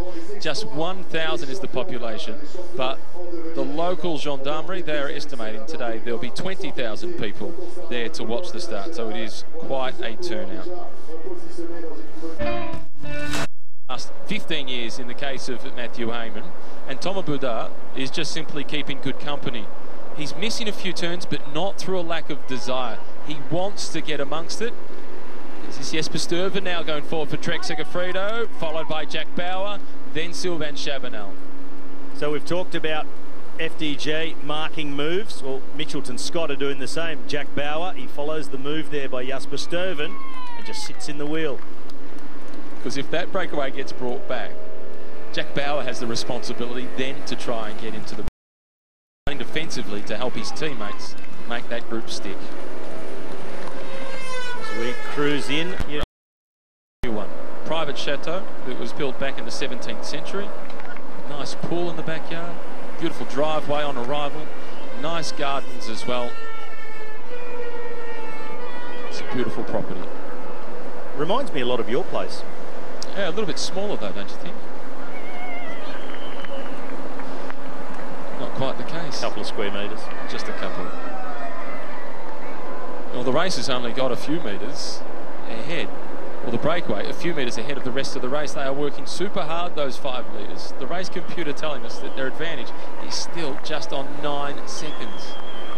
Matt Hayman through in the front. Thomas Boudart from Direct Energy. And the man, I guess, with the short straw is the largest in the group, Guillaume van Kiersbroek, behind the smallest man in the group. So van Kiersbroek, the Belgian from Wanty Group Gobert, very active in this tour. Last year in a long breakaway on the stage to Vittel, solo 200 kilometres, reeled back in. Himself in a good group here, but really struggling to open that gap up because they are just not giving up behind. So many teams would have been told in the team meeting, get in the break. If you're not in it, keep going until we've got someone there. Don't just sit up. Mountains tomorrow, then a time trial, then it's Paris, most likely a sprint, as usual. It's every 10 or 12 years we might see a break successful in Paris, but really for most riders, this is the last chance to win a stage. In third position, Guillaume van Kiersbroek, who you spoke about just a moment ago, his big breakaway last year. Cast your mind back this year to the stage into Le Grand Bourgnon. He was in the group alongside Mark Cavendish, Mark Renshaw, some of the other sprinters as well, who made it inside the time cutoff by just 31 seconds. So only just survived that day. And he was the rider from all reports doing a lot of the pacemaking to get that group to survive. We give the red number out each day for the most combative. He's been combative. He's shown real fighting spirit, and now he's a chance to be in the break that decides the day because it's shut down at the front of the peloton. Well, they've just doubled their gap over the peloton now, so a massive chance that it stretches out enough to discourage anyone trying to come across and increasing the speed in the peloton again. So good news for the break. But yes, Guillaume van Kiersbroek so close to the cutoff in Le Grand Bourgnon. Since then, he's been well inside the time limit, riding really strongly for such a big man in the mountains, doing really well. But that's what the tour's like. You'll have your bad days, you'll go really close to the limit, and other days you'll think, well, that was okay. I mean, yeah, hard, I had to really try, but I wasn't in danger. And he's coming through well. He's coming through really well, and now look how that gap is blowing up to 25 seconds. They'll be getting the news from their sports directors of Boudart really struggling on this little rise as Hayman rides away from him, not deliberately, just simply stronger. The Frenchman really struggling to maintain the speed of the bigger men, the specialists of the Sprint Classics. They'll be getting the news, though, from their team cars. The peloton is sitting up. Go, go, go.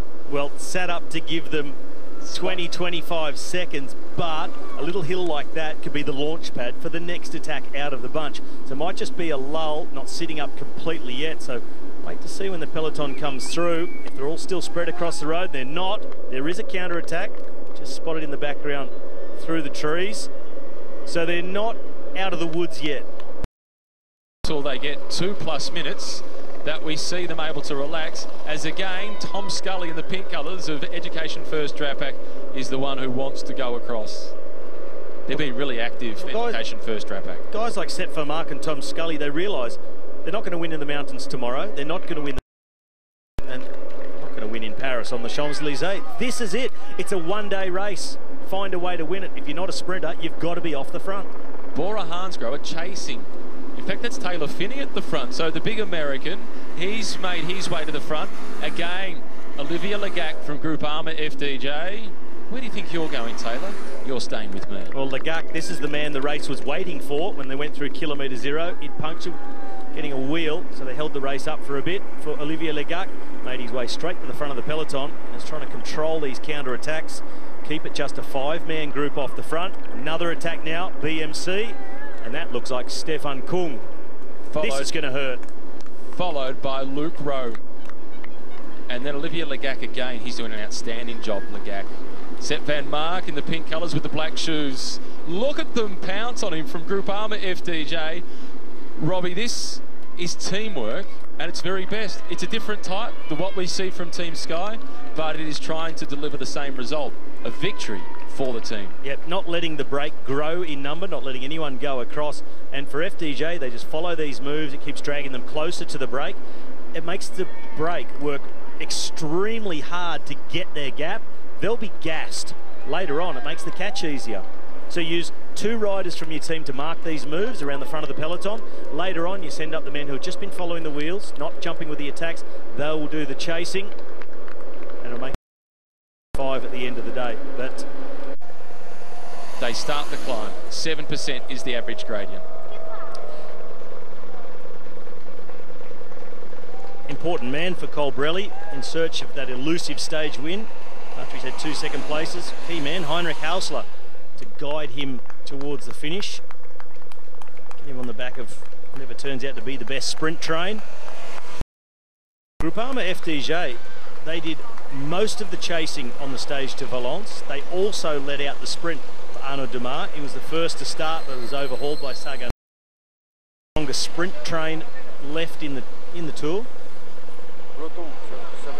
Previously that was Quick-Step, but they're missing a few riders now. Gaviria gone, he was the man they were doing it all for. Philippe Gilbert also out. And I wonder if today Max Richesi, the lead-out man of Fernando Gaviria, can get himself up amongst it in the sprint. We thought he was up around the front as they came in the last few kilometres, and then it was Philippe Gilbert who made an attack within the last kilometre on that uphill section and was caught with 250 metres to go. But Richesi, maybe today. In that sprint, the best performed from Quick-Step ended up being Yves Lampard in 7th position on the stage. It's difficult to pick who it will be for Quick-Step.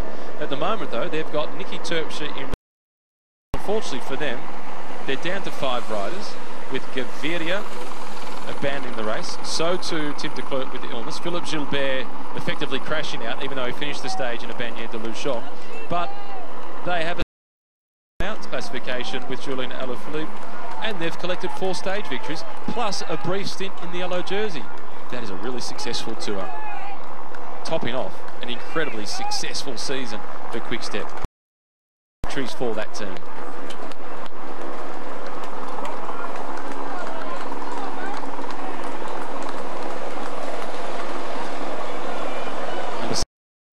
Kiwi at the back of the group.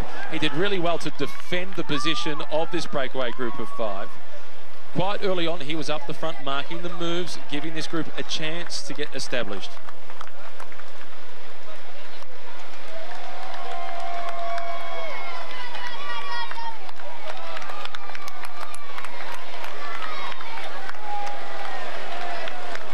Rory setting the tempo for UAE Emirates. Gentle at this point by Rory Sutherland standards. Gim van Kiesbroek now at the front.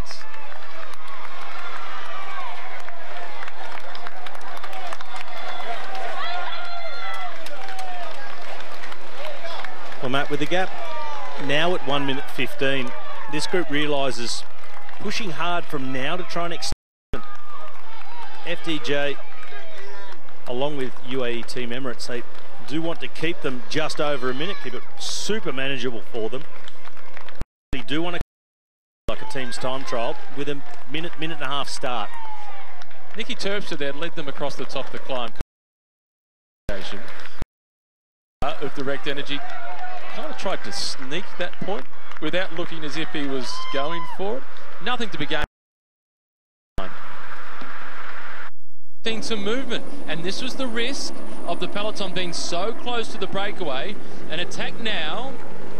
Goggle at the front, followed by Jesper Stuyven. 2 riders from Trek Segafredo. Olivier Legac is trying to respond. Sepp van Mark is here. This is a strong, strong group of 3. And this was the risk that FDJ, along with UAE, were running. Keeping it so close, this is what can happen. And I'm actually really glad to see it, because this is what they deserve, because they're just keeping them too close.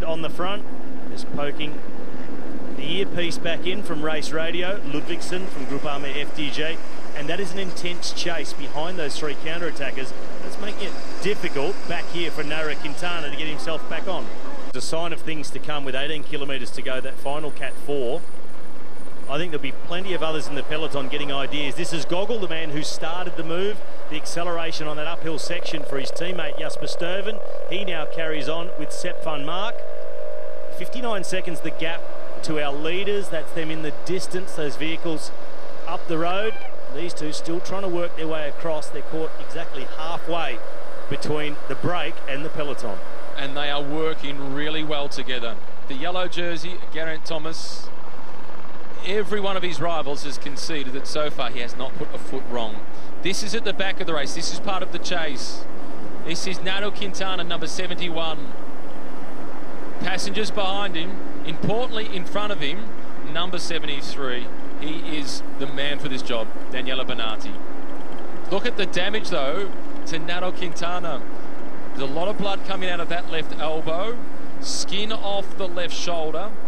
The jersey has been significantly damaged. That was a heavy fall.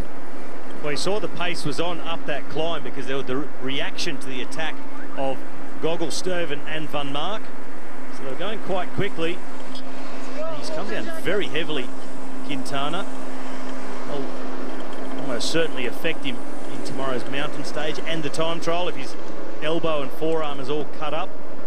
But at the moment, he's in relative safety into the convoy. He will make it back to the bunch, assess those injuries, and seems just maybe backing off slightly here now in the peloton, not as strung out as it was. Peter Sagan up in 5th wheel.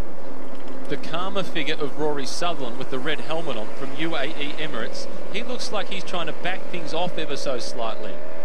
And just Luke Rowe in the middle there, just bumping the BMC riders that let me through. I'm going back in and I'm going to take control of this situation from behind. That was Stefan Kung, the rider from BMC, getting the Welsh welcome. Not quite the Glasgow kiss, but just letting him know who the boss was at the front. Liverpool kiss, a bit further south.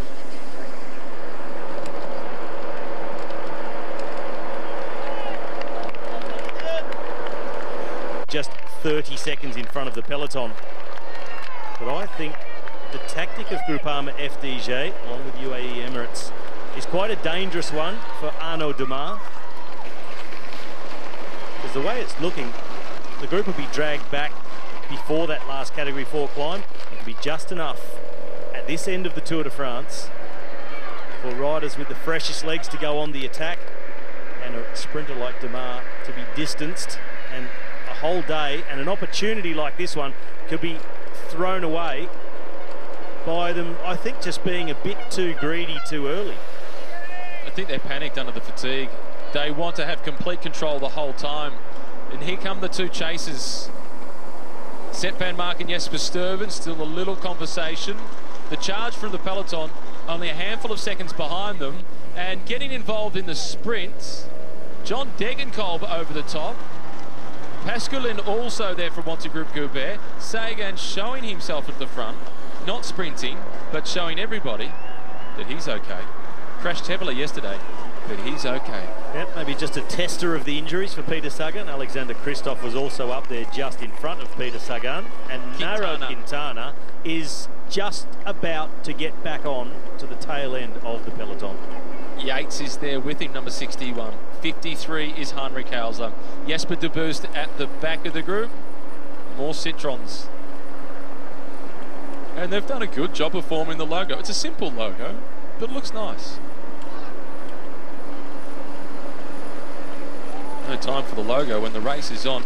It's still 96.5 Ks to go, 96 kilometres to go. Heyman, the shake of the head. What's happening behind? Yeah, Heyman, a man with his experience, can't understand what's going on and understand the tactic being employed by Groupama FDJ and UAE. And they will just about be rolling onto the back of Stuyven and Van Mark. And you saw those two when they came through the sprint point, looking at each other, a little bit of a discussion. Do we keep going? Are we about to get caught? What should we do here? Nairo Quintana, medical attention. Quite a lot of blood on the arm, so he's really opened himself up. And what looked like being a really straightforward day in the wheels has turned into something that could compromise all the work he did yesterday, dragging himself higher up on GC. We saw the class of Nairo Quintana yesterday when he was off the front with Rafael Majka, just sitting behind him. Not once did he look to Rafael Majka to contribute to the pacemaking at the front. He just figured, I'll do my own thing and I'll ride him eventually out of the wheel, which is exactly what he did.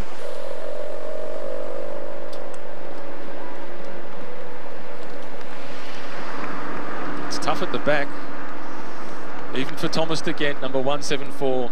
Just in front of him is Gudin, and number 67, Daryl Impey, South African national champion, still looks so relaxed. The climb won't cause any problems for Daryl Impey. In fact, if anything, an opportunity for him to move up, get towards the front. Could be a long way to the front from where he's sitting at the moment, but you know, he moved up 2 weeks ago now, that stage into Charlton. Looks to be spending a bit of time there with Adam Yates and looking after him, maybe just guiding him through, and Yates will be thinking about getting in that breakaway tomorrow to try and take the stage, the last mountain stage of this tour through the Pyrenees.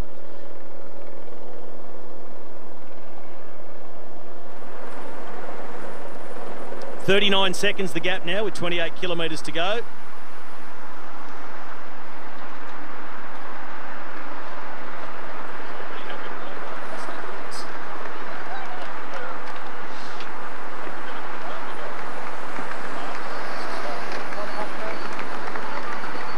It's now inside 40 seconds, down to 37 seconds. There's been an incident, and this is a mechanical problem on the right-hand side. For Christophe Laporte. It is Laporte. I figured it would be Laporte, given that a teammate has waited with him. Laporte it was just a mechanical problem, so no crash. Nearly was. And there was a rider that threw a bidon, and it has collected Nicolas Erdé. There could be a consequence for that. Tom Steels. That was a very nearly an accident caused by the Cofidis rider stopping for his teammate, but not pulling to the edge of the road. And obviously a rider had the bidon in his hand and was going to get rid of it, but quite obviously targeted the Cofidis rider who nearly caused that pile-up. Well, famously back in the 1990s, Tom Steels threw a bidon in a sprint and did get disqualified from the tour. What's the problem? The mechanic asks the question. Christophe Laporte still with plenty of time. There's no need for panic.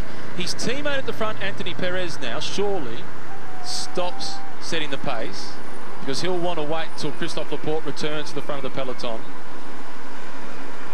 Otherwise, they're wasting the energy of their team leader. The purpose for them having done so much chasing of this breakaway group of 5. 1 kilometre to the top of the climb. And it's after the top of the climb, ironically, where it gets even more difficult. You have that sense, okay, through the KOM point, this should be all right, but it pinches back up once again. 6 kilometre plateau, and then another nasty little climb before descending down into Po. This is Guillaume Van Kiesbroek. Well, at the moment, no one willing to go on the offensive in the peloton either, so FDJ doing exactly what they need to do at the moment for Arnaud Démare, riding close to his limit on this climb. And they are doing that tempo that is nullifying any attempts for somebody to attack from that main peloton. Perfect. It's really important for Arnaud Démare to be able to maintain that tempo that discourages attacks, but he can stay comfortably enough in the wheels of his teammates. As it just kicks up a little bit more, Guillaume Van Kiesbroek on the front. Still on the front. Then Durbridge sitting just behind him. There's the peloton. You can see the red colours of Jesus Ferrara leading the main field. Van Kiesbroek, Durbridge, Heyman, Boudard and Terpstra. They all deserve a red number tomorrow, but it can be only one. Well, very evenly shared. Van Kiesbroek, he is the man who started the move. He was the very first attacker of the day. See if anyone feels like going solo, see if they can hang on a little bit longer than all the rest. And he's been doing so much pacemaking. We're splitting hairs trying to decide who it is. At the moment, it would be Van Kiesbroek, but this is the attack. It's Simon Clark who goes. Jack Bauer behind him, then Dan Martin. Good attack by Simon Clark. EF Drapac tried earlier in the day so hard to get in the breakaway. Clark tried. Van Mark also tried to get in it. They had Van Mark go with Stuyven earlier on, and they're not going to leave this race today without having tried absolutely everything. Top of the climb, Van Kiesbroek leads them over, but the breakaway's been closed down by a split in the peloton led by Simon Clark. There's a number of riders from Groupama FDJ who have gone with the attack over the top. So where is Arnaud Démare? I would say he's got to be sitting a little bit further back unless he's feeling exceptionally good, and he's just followed the move. In that group, David Gaudu, Arthur Vichot, and looks like Rudy Millard, the 3 riders from Groupama FDJ. Clark is coming across with fresh resources for Mitchelton Scott and Dan Martin. Jack Bauer, the big Kiwi for Mitchelton Scott. Dan Martin may well be prepared to work. as Sky now are doing the chasing. Dimension Data also present at the front of the bunch. Actually, Dimension Data, 2 riders on the front, the bright green helmet. They are riding for Edvald Bossenhagen. The junction is made. The break has been caught by this counter-attack led by Simon Clark. It's got passengers in the riders from Groupama FDJ. Van Kiersbelt has just been caught, still on the front. He's the red number for mine. He has been super combative. Mine too. He's got to be. He's put so much into it. And he says, if you're going to catch me, I'm going to make you hurt. He is definitely making them hurt. You can see the European champion, Alexander Christoph, Durbridge, Bauer. 4 riders in this group from Groupama FDJ. Luke Durbridge slotting straight back in as well. Got Jack Bauer here now as a fresh man. He's done a turn again. Try and help his teammate. Things starting to split though. The fatigued riders from the day. Godot back to the front. Shakes his head at Jack Bauer.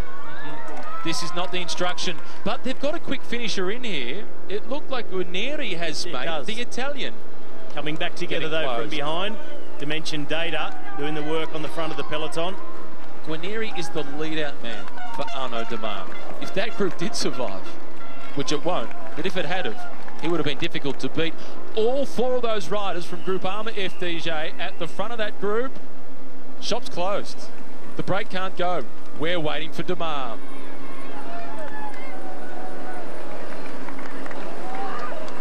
And now everything is back together, led by Team Sky the rest of the way across the gap. Makes it difficult for those teams of the sprinters now, again, to control it. One rider we have not mentioned today so far, Edvald Bossenhagen. Dimension Data, well, he's a rider that we've not spoken about much in the last few kilometres, but Bossenhagen is certainly a chance. This is Arthur. Matt, a quick look at the finale. Once they get past the Autoroute and into the streets of Po, there's a number of roundabouts to negotiate their way through. Between 5 and 4 kilometres to go, 2 big roundabouts, passage on the right-hand side. At 2.2 to go, smaller roundabout, passage left. 1k to go. There's a sharp left-hand corner, brings them under the triangle kite, the red kite of 1 kilometre. Then it's a big roundabout, passage left, and then another left bend, brings them onto the final straight. And the straight is 550 metres long, so positioning important before you get to the kilometre. There's 3 bends in that final K. On the topic of positioning, it was less than a minute ago we spoke of Peter Sagan in green, caught deep in traffic. Peter Sagan in green, in the box seat on the wheel of Matej Bodnar at the front of the right-hand side. Behind Sagan is Daniel Oss, and behind Oss was Alexander Christoph. Peter Sagan is not riding just to finish the stage today. He is riding to finish, and that is to finish first. King of the Mountains jersey, Julien Alaphilippe, he will wait until tomorrow. Peloton all together with 11.8 kilometres still to race as they're about to descend into Po.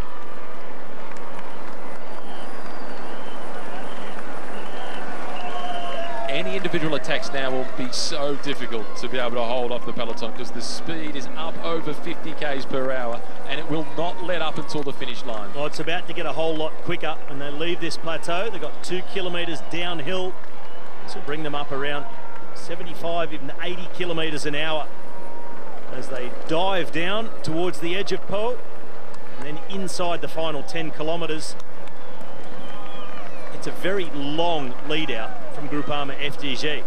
I just wonder if they're going to have enough riders left over for the sprint for Arnaud Démare, because I think the other day into Valence they were just 1 man short. They need to go a little bit further at high speed. The last man got Démare to 250 but started to slow, caught Gilbert.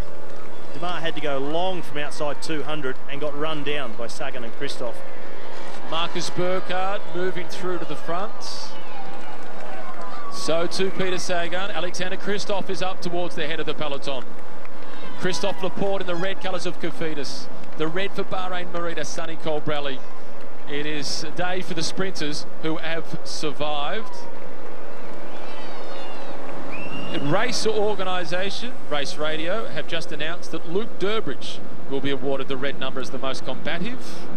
I disagree. Well, maybe that's tracking the amount of work done on the front throughout the whole day. And towards the end, certainly Van Kiersbelt was really active and making a great impression. Every one of them is deserving of it. Yeah. I just thought Van Kiersbelt was slightly more than the others, but we are splitting hairs. Luke Durbridge does deserve to get a red number. They all do. I'd suggest Durbridge trims the side off his red number and cuts it into 4 pieces and gives that to the other guys who are in the group with him. They could just stick it onto their number. This tells the story, the speed at the front. This is Lawson Craddock, last on the road and last position in the general classification. Now the shuffling. It looks like Lotto Soudal coming to the front. Jasper de Boost. Yeah, Jasper de Boost, he's a chance. He's the man who is here to assist Andre Greipel, getting in position for the bunch sprints. De Boost is fast. He's survived this long. It's a good chance to ride himself into the top 10. And for him, hopefully a lot more than that. Groupama FDJ on the right-hand side. They get themselves back to the front of the group now. The downhill is behind them. And all on flatter roads, all the way into the finish. These wide roads, it makes it so hard for any team at the front to hold their position, because it's an opportunity for others to sweep around the outside. If you're not moving forward, you're going backwards. The breakaway killer today, 1:55. This is the big Swede, Tobias Ludvigsson. He can just let the race go. Tune into race radio, cross his fingers and hope that it's Arnaud Démare who wins. And it's the team of Démare on the left of picture, coming around the outside. Hit this roundabout on both sides. The left was quicker. Slightly quicker. You could see it on the way in. There was more roundabout to the right, so you've got to take a wider turn. They all swing back across into the wheel. There's Bora Hansgrohe on the left, of course, taking the best line through the roundabout. The wind direction, all at the moment. Well, changed a little bit coming in from the side. Most of the day it's been blowing a northerly wind, at least here along the finish straight. It will be a tailwind sprint, high speed, and it won't hurt you to go from a little bit further out with this tailwind. It's quite breezy here in the centre of town, funneling through the buildings along this finishing straight. Something good for Edvald Boasson-Hagen. Likes a long sprint, and the tailwind will help. Number 6. It doesn't matter about time loss. You can hang out here, think about tomorrow. But at the front, much tighter turn. Bodnar at the front, and did you note on the inside, the Belgian national champion, Yves Lampaert, moved right up behind the yellow jersey of Geraint Thomas. This is one of those moments where it's a lot tighter and more technical than it looks in the race book. That was just, in the race book, a normal roundabout, straight ahead, threw it out the other side. Tight turn, strung things out, making it a bit harder to get up to the front if you're a little bit too far back at this moment. Education First Drapac getting into the mix. Taylor Phinney is the rider who's third in line for them. He's got Sepp Van Mark and Tom Scully with him. Strong combination of 3, but is Taylor Phinney fast enough to sprint against Christophe Sagan and Démare? Yves Lampaert up there for Quick Step. We saw him sprint a few days ago. He's got Max Strachesi with him, so he looks like he's going to have a go today. The lead-out man of Fernando Gaviria, who's no longer in the race. And Groupama FDJ with Arnaud Démare, this is the furthest back they've been for the last 60 kilometres. And a move up on the left-hand side. Sonny Colbrelli has got himself in a position just in front of the green jersey for Bahrain Merida. Heinrich Hausler is there in front of Colbrelli, looking good for them. Démare now has a bit of work to do with his teammates. Try and follow the move around on the outside, off picture now. Bora Hansgrohe is still in control. Marcus Burkhardt, Oss, he pushes Mühlberger. No, Bodnar back into position. The green jersey, Peter Sagan, has let go of his teammates. He's drifted back a little bit. He probably figures they might be on the front a little bit too soon, and he's back now on the wheel of Sonny Colbrelli. In front of Colbrelli is Christophe. You see him in the all-white right through the centre. The pink jerseys of EF Drapac very prominent. Back towards the front now is Groupama FDJ. Back in position, looking good again for Arnaud Démare. Can't afford to get swamped and drift and lose position now. Cofidis up the inside for Christophe Laporte. It's Marcus Burkhardt on the fronts, followed by Matej Bodnar. It's then Daniel Oss. The red helmet to the left with the white jersey. That's Koen de Kort for Degenkolb. Still waiting for his moment, de Kort. Now the green jersey. He's up onto the wheel of Taylor Phinney. Degenkolb is a long way back. He's not with de Kort. Degenkolb is in about 28th position. That move then by Peter Sagan, one side of the peloton through to the other, slots in to 5th position. Through the 2 kilometres to go out of that roundabout, and a long straight to the last real corner, and they'll do a 90-degree left-hander and come under the kilometre to go. Bora Hansgrohe still in control, 56 kilometres an hour, winding up towards 60, Bodnar. Bodnar can hold this for a kilometre. You can see the lead-out men. Guarneri is looking over his shoulder. Arnaud Démare, where are you? Here I am. I'm on your wheel. Let's go.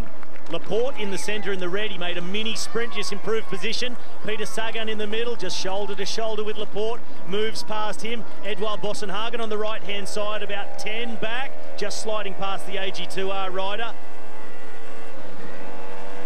Decourt about to get out of the way as he just drops off Degenkolb, who's the second in line from Trek Segafredo. Jasper Stuyven, he's the first. White jersey, red helmet now to the front. And Degenkolb drops in behind Groupama FDJ. He's onto the wheel of Démare. This is that sharp left-hand corner, which will bring him under 1 kilometre to go. The Scud leads them through. The missile from New Zealand. It's Tom Scully who is on the front. They're underneath the kites. It's time to sprint for glory in Pau. Scully leads. In 4th position, it is Christophe Laporte. Arnaud Démare is the second of the riders with the blue nicks on. Well, a number of riders caught out of position here. Peter Sagan, he's quite a long way back at the moment. Cofidis go full in the lead out. Laporte very well placed. It's now Jasper Stuyven who goes up. Guarneri poised behind him with Arnaud Démare. On the left of picture, Edouard Boasson-Hagen with a teammate. Final bend, they're going to straighten up. They'll see the line from here. Boasson-Hagen, he's on the wheel of Jan Rensburg. Is Stuyven leading? Laporte is waiting. Guarneri now opens up. Démare is also poised. Christophe is a little bit further back. Sonny Colbrelli trying to get into the mix. The French fighting at the front. Démare goes. Laporte is with him. The team has been working all day. They've waited desperately. The moment arrives. It is Démare. He gets the job done. It's celebration time for Groupama FDJ. Full responsibility for the race. It's champagne flute evening. That is a huge win for Arnaud Démare. Got himself through to this stage of the tour, through the mountains. They rode all day long like they did to Valence. The lead out was to perfection. Got himself in just the right position.